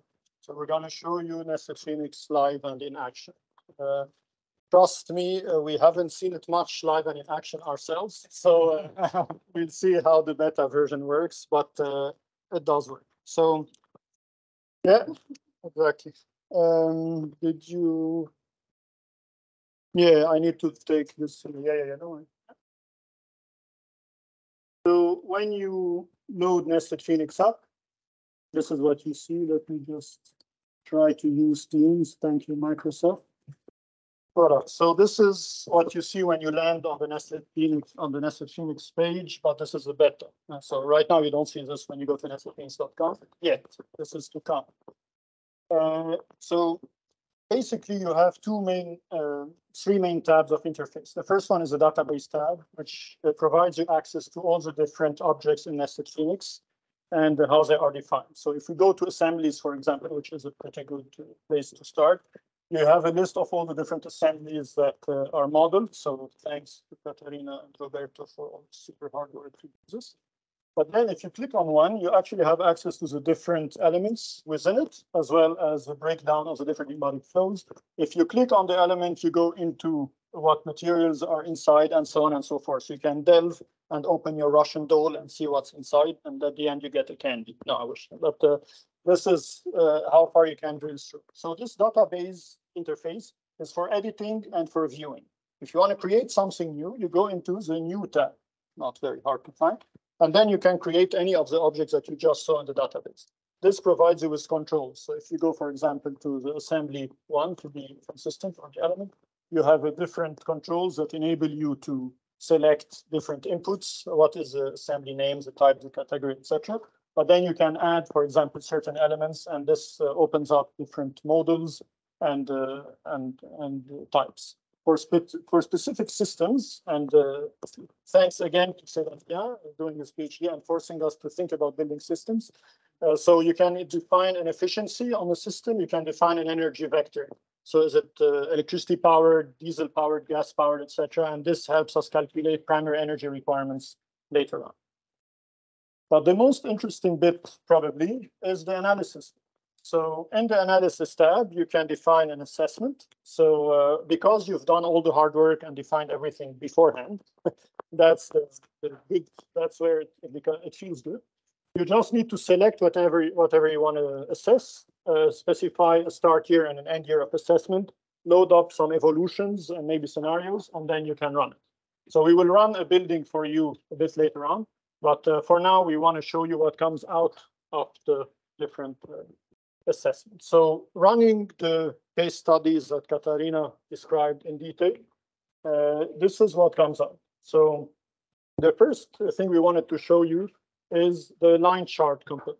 So if we look here at the total energy demand, including, so if you can put the greenhouse gas emissions in this, yeah. So let's see how that takes. It takes some time to load. So this has 666 buildings almost in the background that is churning through to go fetch the data and plot it here. But what you can see, because we have such a long timeline, the embodied flow jumps on the screen, I'll show here, are relatively tiny on demand. Here you have in the 1950s and 60s, here you have a big leap between this line and the other. This corresponds to the construction of a lot of new buildings. Similarly, there was a massive development in that neighborhood that took place at the late 20 teens. And again, you have a big leap into the embodied energy. So this is what this graph is showing over here. This is still, again, loading for the kilograms of CO2 equivalent. We have run the script for now, but we still have to parallelize it on different cores. So here it is. So that's the greenhouse gas emissions. You see that in terms of emissions, the leaps that are linked to embodied emissions are a bit more pronounced. You can use the controls up there, but again, in terms of time, you would not, but you can specify different functional units that you can slice the data by, the gross floor areas, the volume of the buildings, square kilometers of your neighborhood, etc. This is the most basic things that we have. You can also change the units on the left-hand side if they are not what you like. Moving on from here, we move on to something that is a little bit more exciting, which is the map that enables us to visualize and spatialize where things are. So again, thanks to Tanguy, now you can see it in action. So this is the plugin that is used to spatialize the results. So right now we're looking at the total mass of the building. And we see that we have a few buildings that weigh a little bit more than the others, typically because they have more stories and slabs represent them. But most importantly, you can slice that. So we're not going to plot it now, but you can go and say, okay, well, I'm interested in seeing how this looks like by assembly category, by a material type. I want to go to see the metals. So how much do the metals weigh in each building? How much do whatever weigh? And so this is how it looks for metals. We have a minimum of 6 tons here, up to 18 tons of metals in a particular building. And so you can slice the data cube in any way you want. This is the level of granularities that we deploy. You can even slice the time on the left-hand side. You say, well, I'm interested in this time period. What is available then, etc. And moving on to this temporal dimension, we want to also show another data visualization that we put together for you, which is the age pyramid of materials. So we developed this for the Melbourne case study. That took us 5 days to be able to make one. Now it takes maybe 30 seconds to make one. So that's the ratio of what the value of Nested Phoenix does. Now this is going back very far up in time across the timeline. The build stock here itself, whenever a building is built, we are not destroying it yet. Right? We can make scenarios later to pull out a building and make the code handle it. But for now, you put a building in, it stays until the end. So you start with few buildings and then it accumulates over time, right? Which is typically what happens because, okay, we have had periods of large scale demolitions, but if things continue like the way we are trying to do things in the EU, we are not looking at a lot of demolitions anymore. We are looking at a lot of keeping the stock and then maintaining the stock exactly like you mentioned. And so this will be priceless. On the left-hand side, you see concrete. This is the mass of concrete materials. And this is the mass of all other materials. And typically concrete weighs at least as much as all the rest, and sometimes a lot times more. But it depends on where you are, and you can have timber that weighs a lot as well, etc. If we go down to the bottom of this pyramid, and we look a little bit at the materials that are here, you see tiny fractions of materials that don't appear later on in the age. These are materials that don't last long. So you don't find, I don't know, carpet that is super old in your stock because this carpet has been replaced. It doesn't permeate into the upper levels of the pyramid. What you find at the top of the pyramid is things that last: concrete, steel, timber, stone, mortar, etc. And when you see this, it's a bit reassuring. You're like, oh, okay, we didn't screw up too much. So this is the data visualization that we put together. And the last one we wanted to show you is obviously the Sankey diagram. So what we're going to do here is to run an assessment on the spot for a single building and to show you the time assessment. I think you can go up to 2050 or something like this. Yeah, great. And we're going to display that, I think, for embodied flows. So for a single building, it goes relatively fast. And we can select the total embodied energy. That's good.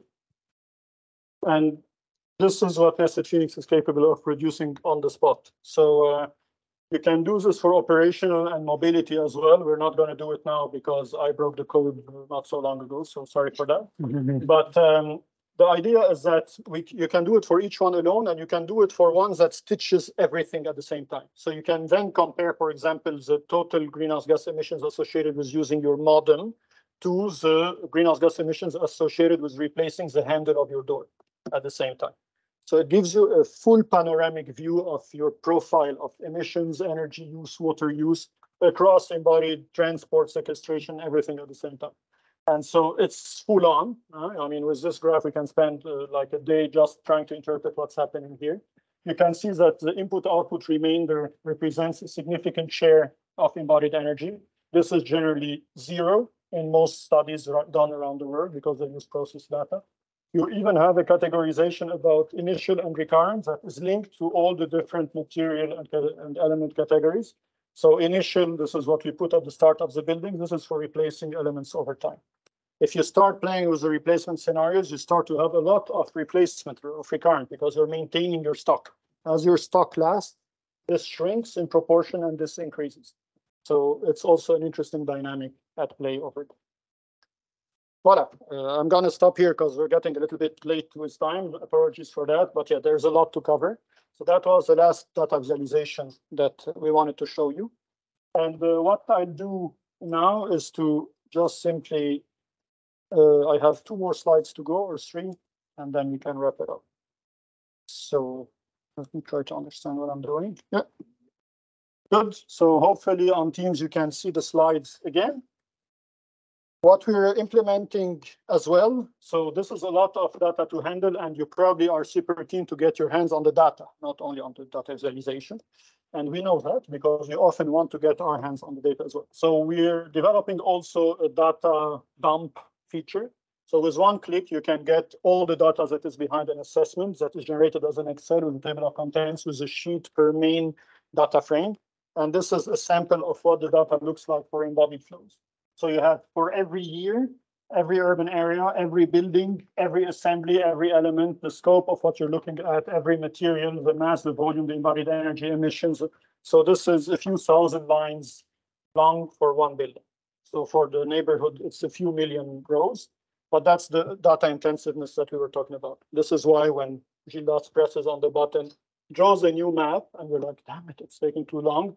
It's hundreds of millions of rows that are being churned out in the back end to be able to display this. So yeah, once we deploy it on a server, then it's going to be different. But on our laptops, the poor laptop, yeah, I think we did not acknowledge the laptops, but they deserve an acknowledgement. All right.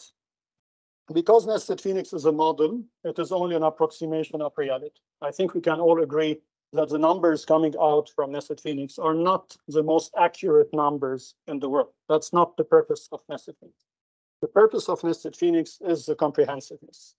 And still, despite this, there are, for example, flows that are not considered systematically and thoroughly, like costs, which can drive decision-making significantly.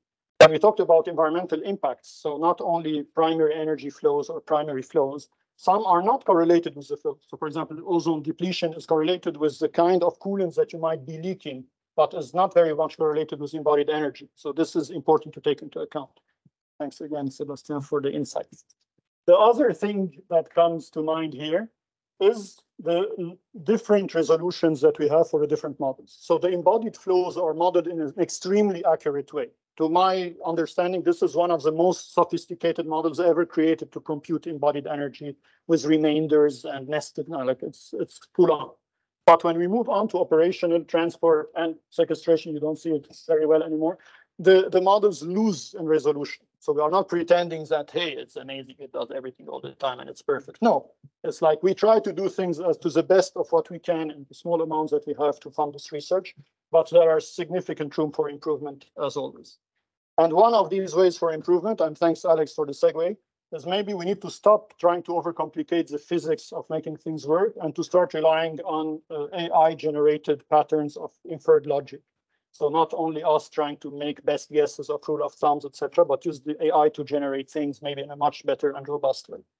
Uncertainty, we have all the data to model it, but we need to run the model to understand how the uncertainty is in the model to better reflect it. So it's a bit of a serpent biting its tail, but everything is ready to support it. And finally, well, if the pipeline had 2 bottlenecks before, one at the GIS processing and the one for the crunching the numbers, Nested Phoenix takes away the bottleneck for processing the data and enabling you to visualize things quickly and to test, but you still have to pre-process the GIS data. And Katarina can tell you a lot about that. So where to from here? We're at the launch today. It's mid-2023. We're hoping to release the beta version for this for every one of you here and everyone else on this planet to be able to access for free, including the code by the end of this year. This is the aim. And then sky is the limit. We want to take it. We want to test it across different countries, across different cities, try to better understand the material stocks, build stocks in a consistent and transparent manner, and see what comes out of it. So the final aim of this is to have Nested Phoenix act like a star in a planetary system, where we have the backend codes that rest in Nested Phoenix, and we have different interfaces that are planets that grab it around. But they all subcontract the calculations to Nested Phoenix. And these are the different tools, Alex, that you were talking about before. So all the tools that you mentioned, I think systematically could send the request to Nested Phoenix to do some calculations for them and then display it to the relevant stakeholder in the relevant format. And so to conclude, I think it's relevant that we show you a photo of Shenzhen in China. So the mega city you see here, that is for now 15 million plus people at least, used to be a fisherman's village in the 1960s. I'll just let that sink in a little bit. You can look at the photo. So if we are to improve the net life cycle environmental performance of buildings, infrastructure, assets, and cities, we need to models that address these complexities that we mentioned before. So we're talking about the complexity itself, the dynamic nature, as well as the data intensities. Nested Phoenix is such a model. Thank you.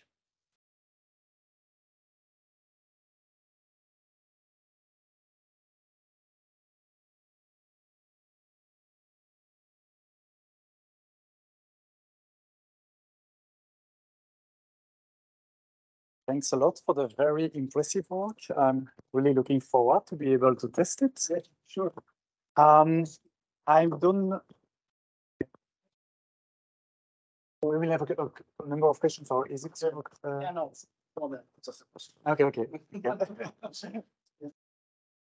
No, I just wanted to take the opportunity to thank these guys for the amount of work that I don't know. Well, maybe I'll just stand up. That doesn't make much difference, but I will say that. Just two things I wanted to say. First of all, in 2004, Graham Trelaw was the first friend I had in Australia. Rob Crawford was the guy sitting next to me in an office in Geelong. And seeing their names 19 years later with a work of this quality tells you that life comes back in circle and actually improves the level where you are. So thank you for bringing all that up. So that's the first thing. Second thing, well, Andre, I was, well, Denis as well, on your panel committee when you submitted the work here. And I don't think we could ever anticipated what you could have delivered today after just 3 years that you moved to Louvain-la-Neuve. So thank you again for that. And the third, the third is actually a call for responsibility. I mean, we are at the university, we are educating the designers of the future, but also the decision makers of the future. So in Verena's presentation, you talk about spatial dynamics and temporal dynamics. And I wanted to add human dynamics, how people need to evolve in order to understand certain things. Alexander talked a lot about optimization, which is priority dependent. So essentially you optimize based on certain aims. And throughout the presentation, I didn't want to interrupt, I didn't want to ask questions, but something came back to my mind, which is Formula One drivers. I'm old. At my age, you know, the Jackie Stewart, Dylan Prost, I mean, what they could do is just to feel the car, try to get out of their sensation how the car could go faster. And essentially what they were people with very good senses and an understanding of basic mechanics. I mean, look at Formula One now. They are essentially engineers, we're aerospatial engineers, because otherwise they cannot cope with the huge amount of information that they get. More information means that there are more aspects to think about, more things that have to be somehow matched up and sort of making matchmakings and decisions at the same time, which means that we as educators have the responsibility of getting people to understand all of the complexity that sits behind in order for all of this information to be used effectively. So thank you for that. Thank you. So thanks for the shower of very good words. I appreciate it. I'm not sure I deserve it, but I appreciate it. Thanks. So now we have some room for questions. So I will start perhaps with the audience here. And then if there are some questions from the chat, you can tell me so that we can also move to there. Are there any questions? Yeah.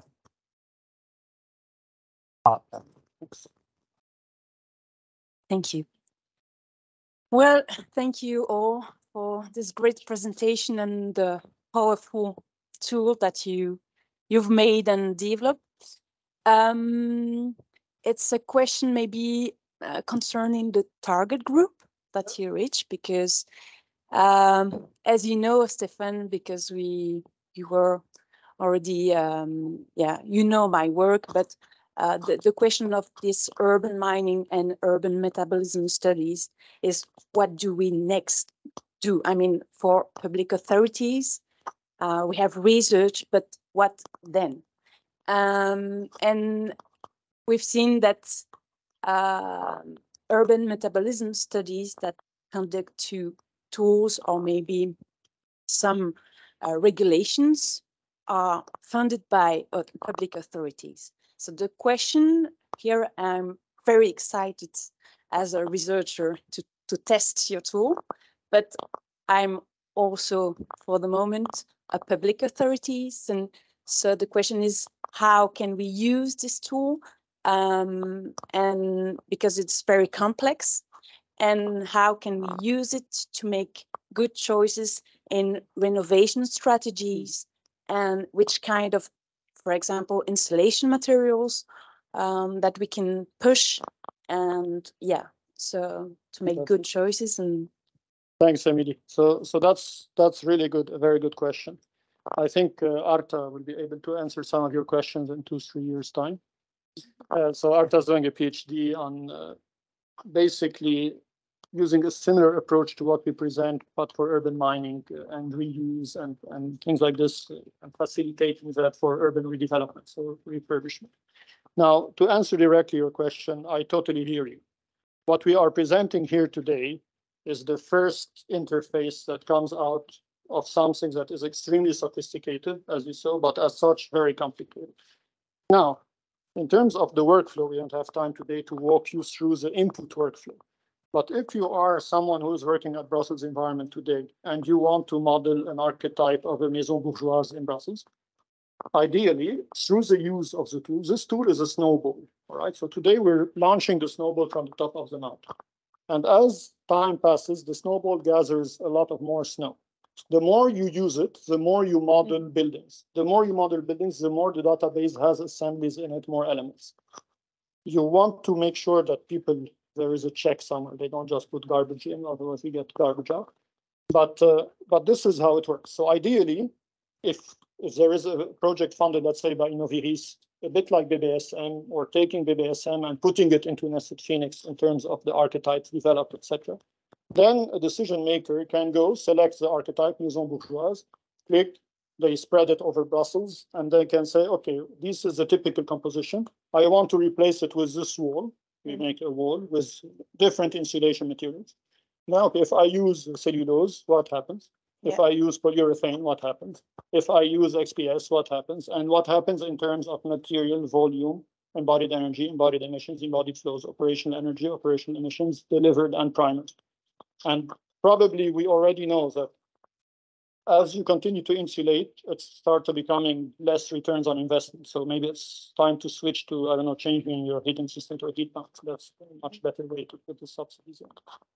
So you can test a lot of this. Ideally, one develops another interface that calls the calculation engine that we mentioned here, and is much more simplified, so people can use it. Here you get today the full package. So it's a bit like a lot of, you have access to all the parameters, but that's maybe not what everyone needs, right? So we start here because this is how we need it, but then the API itself, so what we call an API, which is the backend, you can call it with whatever you want. It works. So it's compatible with some Belgian tools, such as totems, such as you need maybe to build the bridge, EPB. But yeah, it would be. If there is funding to build a bridge, yes, there is no problem. We just need to fit the data coming in from Totem to Nested Phoenix, or even Nested Phoenix fetches data from a Totem database. That was the first question I asked Damien 3 years ago. Does Totem have an API? And the answer was no. So if the tools themselves don't have an API. No, it's because it's quite difficult to match EPB and Totem. So the question was, okay, but there are a lot of tools. If they are compatible, great. And if not, sometimes it's difficult. But anyway. But here we're giving the handles. So because this is relatively modern in its sense of development, we open it up and it has the handles. So you can, as an outsider, just connect to the handles and turn right if you want, or drive straight, whatever you want to take Formula One. Yeah, thank you. That was for my public authorities part, but I'm really interested to test the tool, considering all the works done in BBSM. So yeah, definitely. You're on the Thank you. Cheers. Other question? Yeah, there are a few online after. Yeah. Okay, okay. You can. I don't see them here. Thank you for the presentation. I don't know if this works, but Yeah, we can hear you. Yeah. They can hear you, and we can hear you live. Okay, so great. There's no echo. Yeah. I just had a question about the indicators that you are considering. So today is mainly about the environmental dimension with embodied carbon and energy use and water.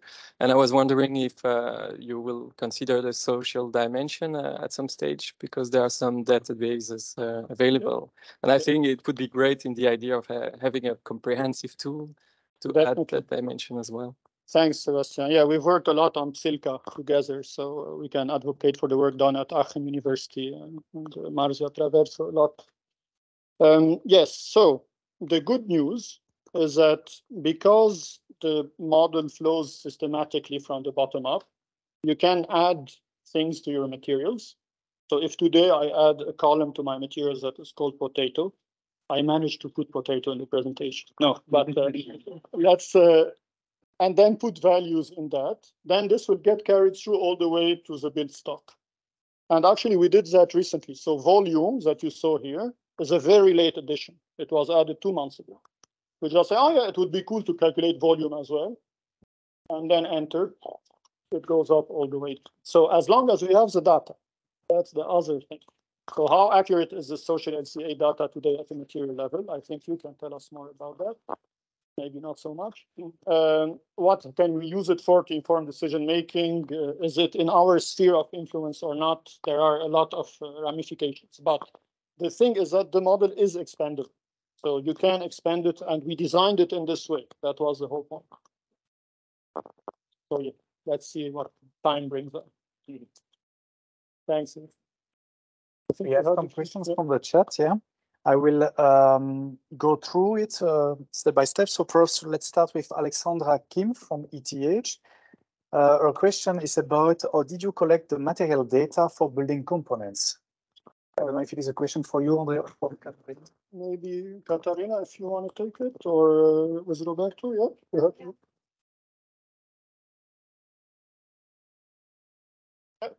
Here it is. Thank you, André. So we explored a lot of databases, and on the level of the assemblies, we mainly relied on a Tabula database, Tabula Episcope, trying to understand what are the typological buildings belonging to a certain time period.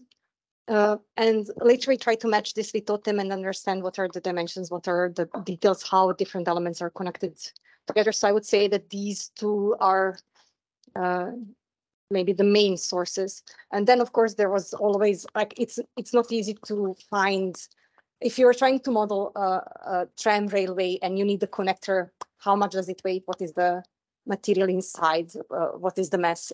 So at the end you also have to go and search online and go to the producers, to some like super weird websites, but finally you find it. So like it's a never-ending process searching for data. But I would say Totem being the primary one, as well as Tabula. And probably also based on site visits that you have. Yes, of course, of course. Some data. Yeah, definitely. Of course. And in the model, we have provided fields. So for every data input that you put, there is always a comments box somewhere. You can always find it. So you can document everything thoroughly. That is the pedagogical replicability, transparency, etc. approach that we have. So when you open up something and someone else has done it, you can actually go in and read and check, okay, this is what is inside this, I don't know, wall. This is what we assume. This is where it comes from, the source, etc. All right, thank you very much for the answer. Next question from Nicolas Francard. He mentioned that during the presentation, you mentioned that it would be possible to contribute to the project somehow.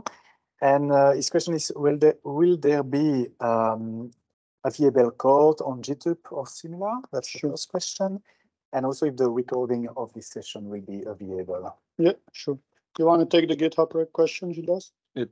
That's what we use so far. So it's already on GitHub. It's just a matter of making it public once we are ready to, yeah.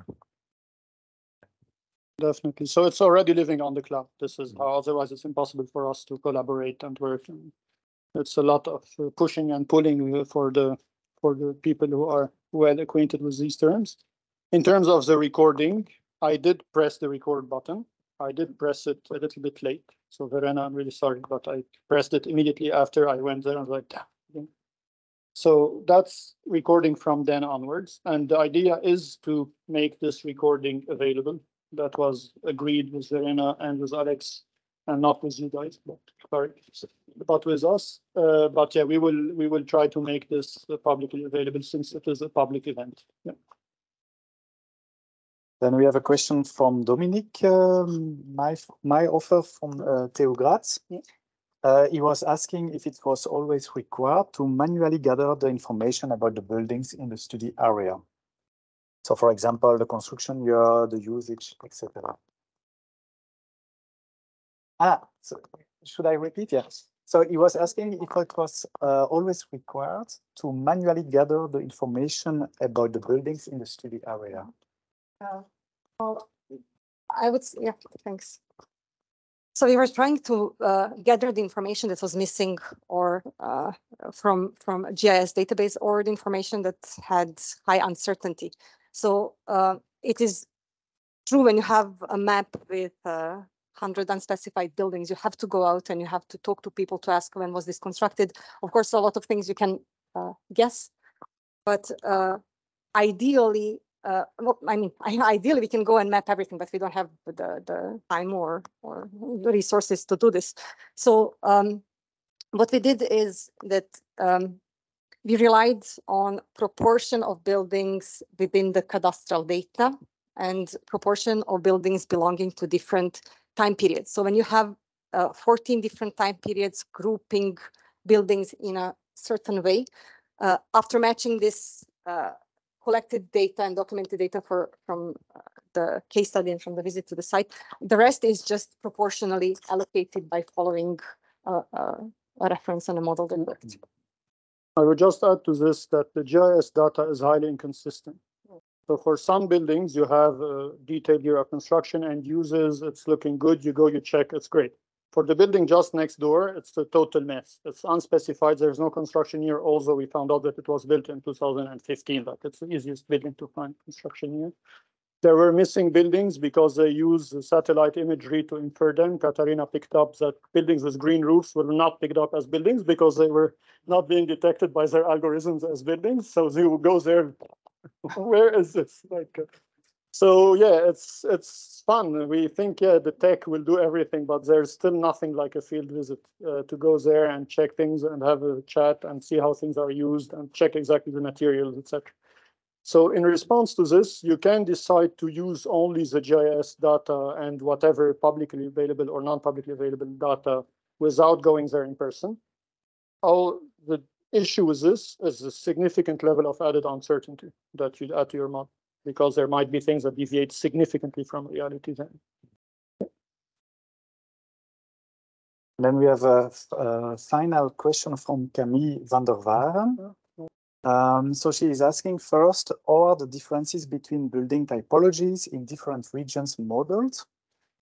Or are there at this time only Belgian building typologies modeled? All right. So the current database of Nested Phoenix only contains this case study that you've seen. We have also taken some time to migrate previous assemblies from the ancestor model in Australia to this. The current embodied calculations you saw today are based on EPIC, on the Australian database. They are not based on the Belgian data, because this is how the model is built. You can put other data in the backend. Nothing, I mean, everything is super flexible. You can put in whatever you want and model whatever you want. And this is the snowball that I was talking about. So today it's the start. Right?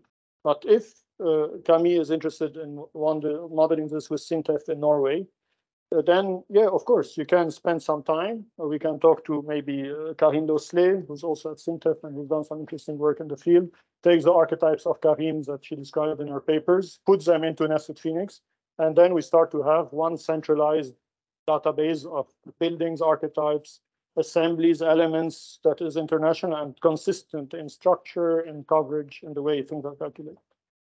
So yeah, at the moment, it's just this, but as I mentioned in the timeline, it's bound to grow significantly. And the second question was, can the tool be used to model the floors for completely new urban developments? Yeah. So what we didn't show here is that on the build stock assessment, you don't need GIS systematically. There is a simplified thing, which we've been doing, the Enster model did, which is unspatialized build stock. And then it's much simpler. You define archetypes, you tell us how many of this building you have, and then you multiply, and then you move on. I mean, it's you don't get the map. You do get the other data viz. You can inform decision-making for sure. But yeah, that's the limits of how that would work.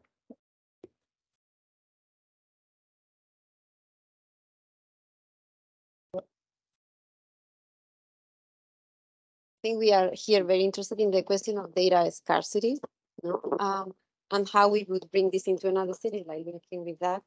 So what you mentioned about the uncertainty, you were using the bell map data, which is very intensive, if you like, in comparison to other scenarios and other cities. So if you were to apply the same kind of statistical zones with a very scarce scenario with basic GIS data, let's say about building heights and footprints, and so how would the results vary? We know, I understand this is kind of also inferred data in a way, bell map, and that you may have buildings that don't exist, but it still is quite luxurious data. Yeah. It is very data rich. Yeah.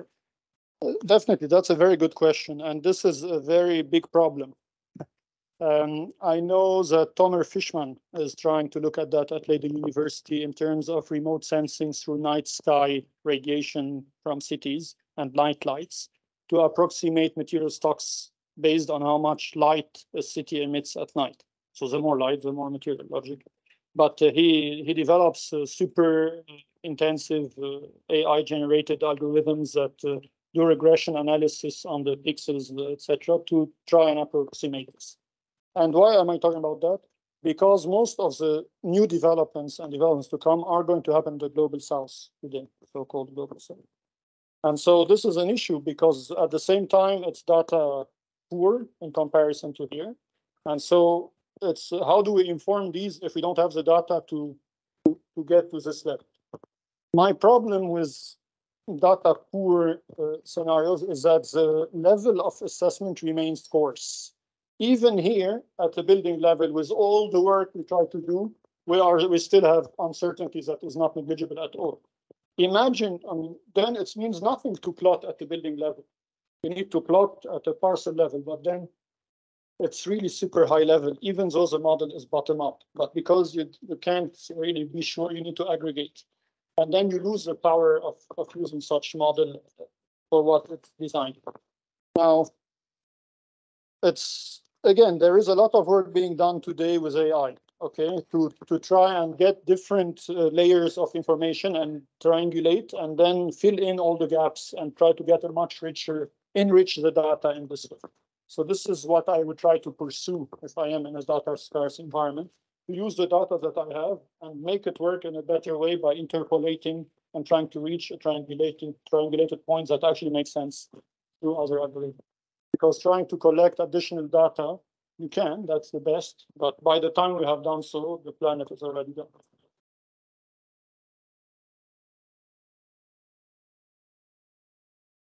Any other questions? Oh, yeah. So first of all, congratulations to the whole team. I mean, there's so many applications that one can imagine how to use it.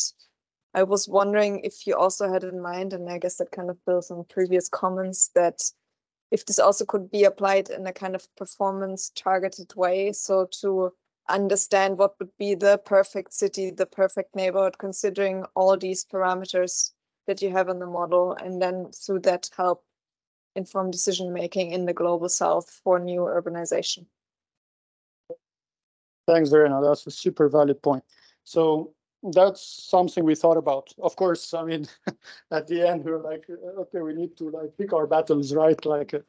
But what we built, in the way it's built, it's designed to handle all these things. And this is one of the other reasons that we mentioned why we cluster methods around people, so jobs. So in the backend code, you have a quantity surveyor that takes your building, calculates the quantities, gives it to a built asset manager. The built asset manager calculates when things are replaced. Then they give this to the SD consultant. The SD consultant computes the embodied operational, and then they give this to the data analyst, which then provides the data visualization. This is the code, so it works. When you do code like this, we can constrain the parameters. So we can say, okay, how much can we improve things by just acting on the quantity surveyor? So the parameters that the quantity surveyor manages, this is the pool. So, okay, the geometry. So this is linked a little bit more to the design, etc. What about the material choices? So we can bundle these, and you can certainly run this through an optimization algorithm where you set target values and then generate material compositions, building compositions, etc. You can even link it to shapes. Like all the pieces are there, but that's another 3 years project. Let's be very open about that, because you need to engineer the architecture of picking the pieces in a way to combine them in a meaningful way. But yeah, you have the toolbox is here. You can use it to build a slide if you want.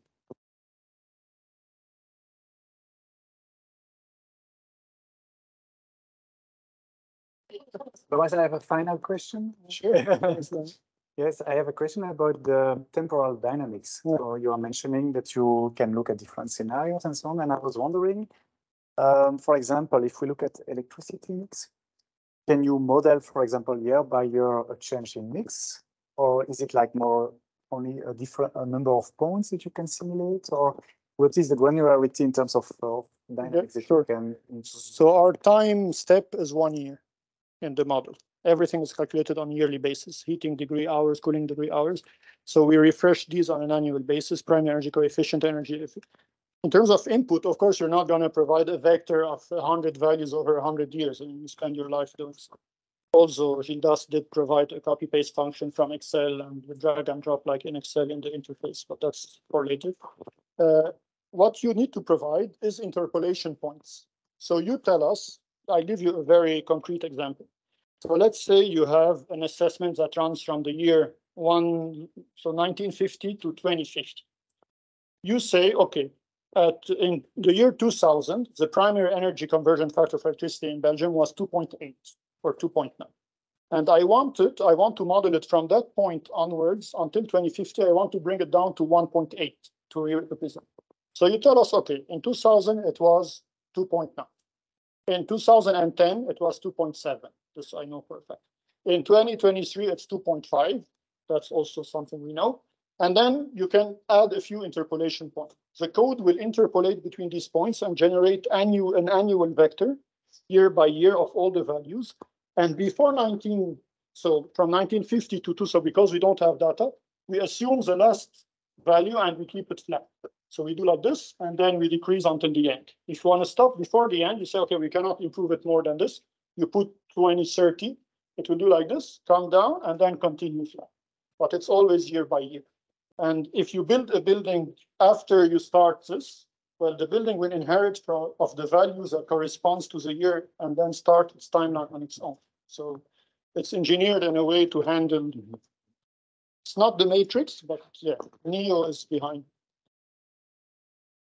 Good. Yeah, very interesting. I would like to thank you all for the interesting discussions also. I think we have still a lot to discuss probably, but for us it's also time to move to the reception. I don't know if there are some practicalities that you would like to... I just also wanted to thank also people online. So just put that back.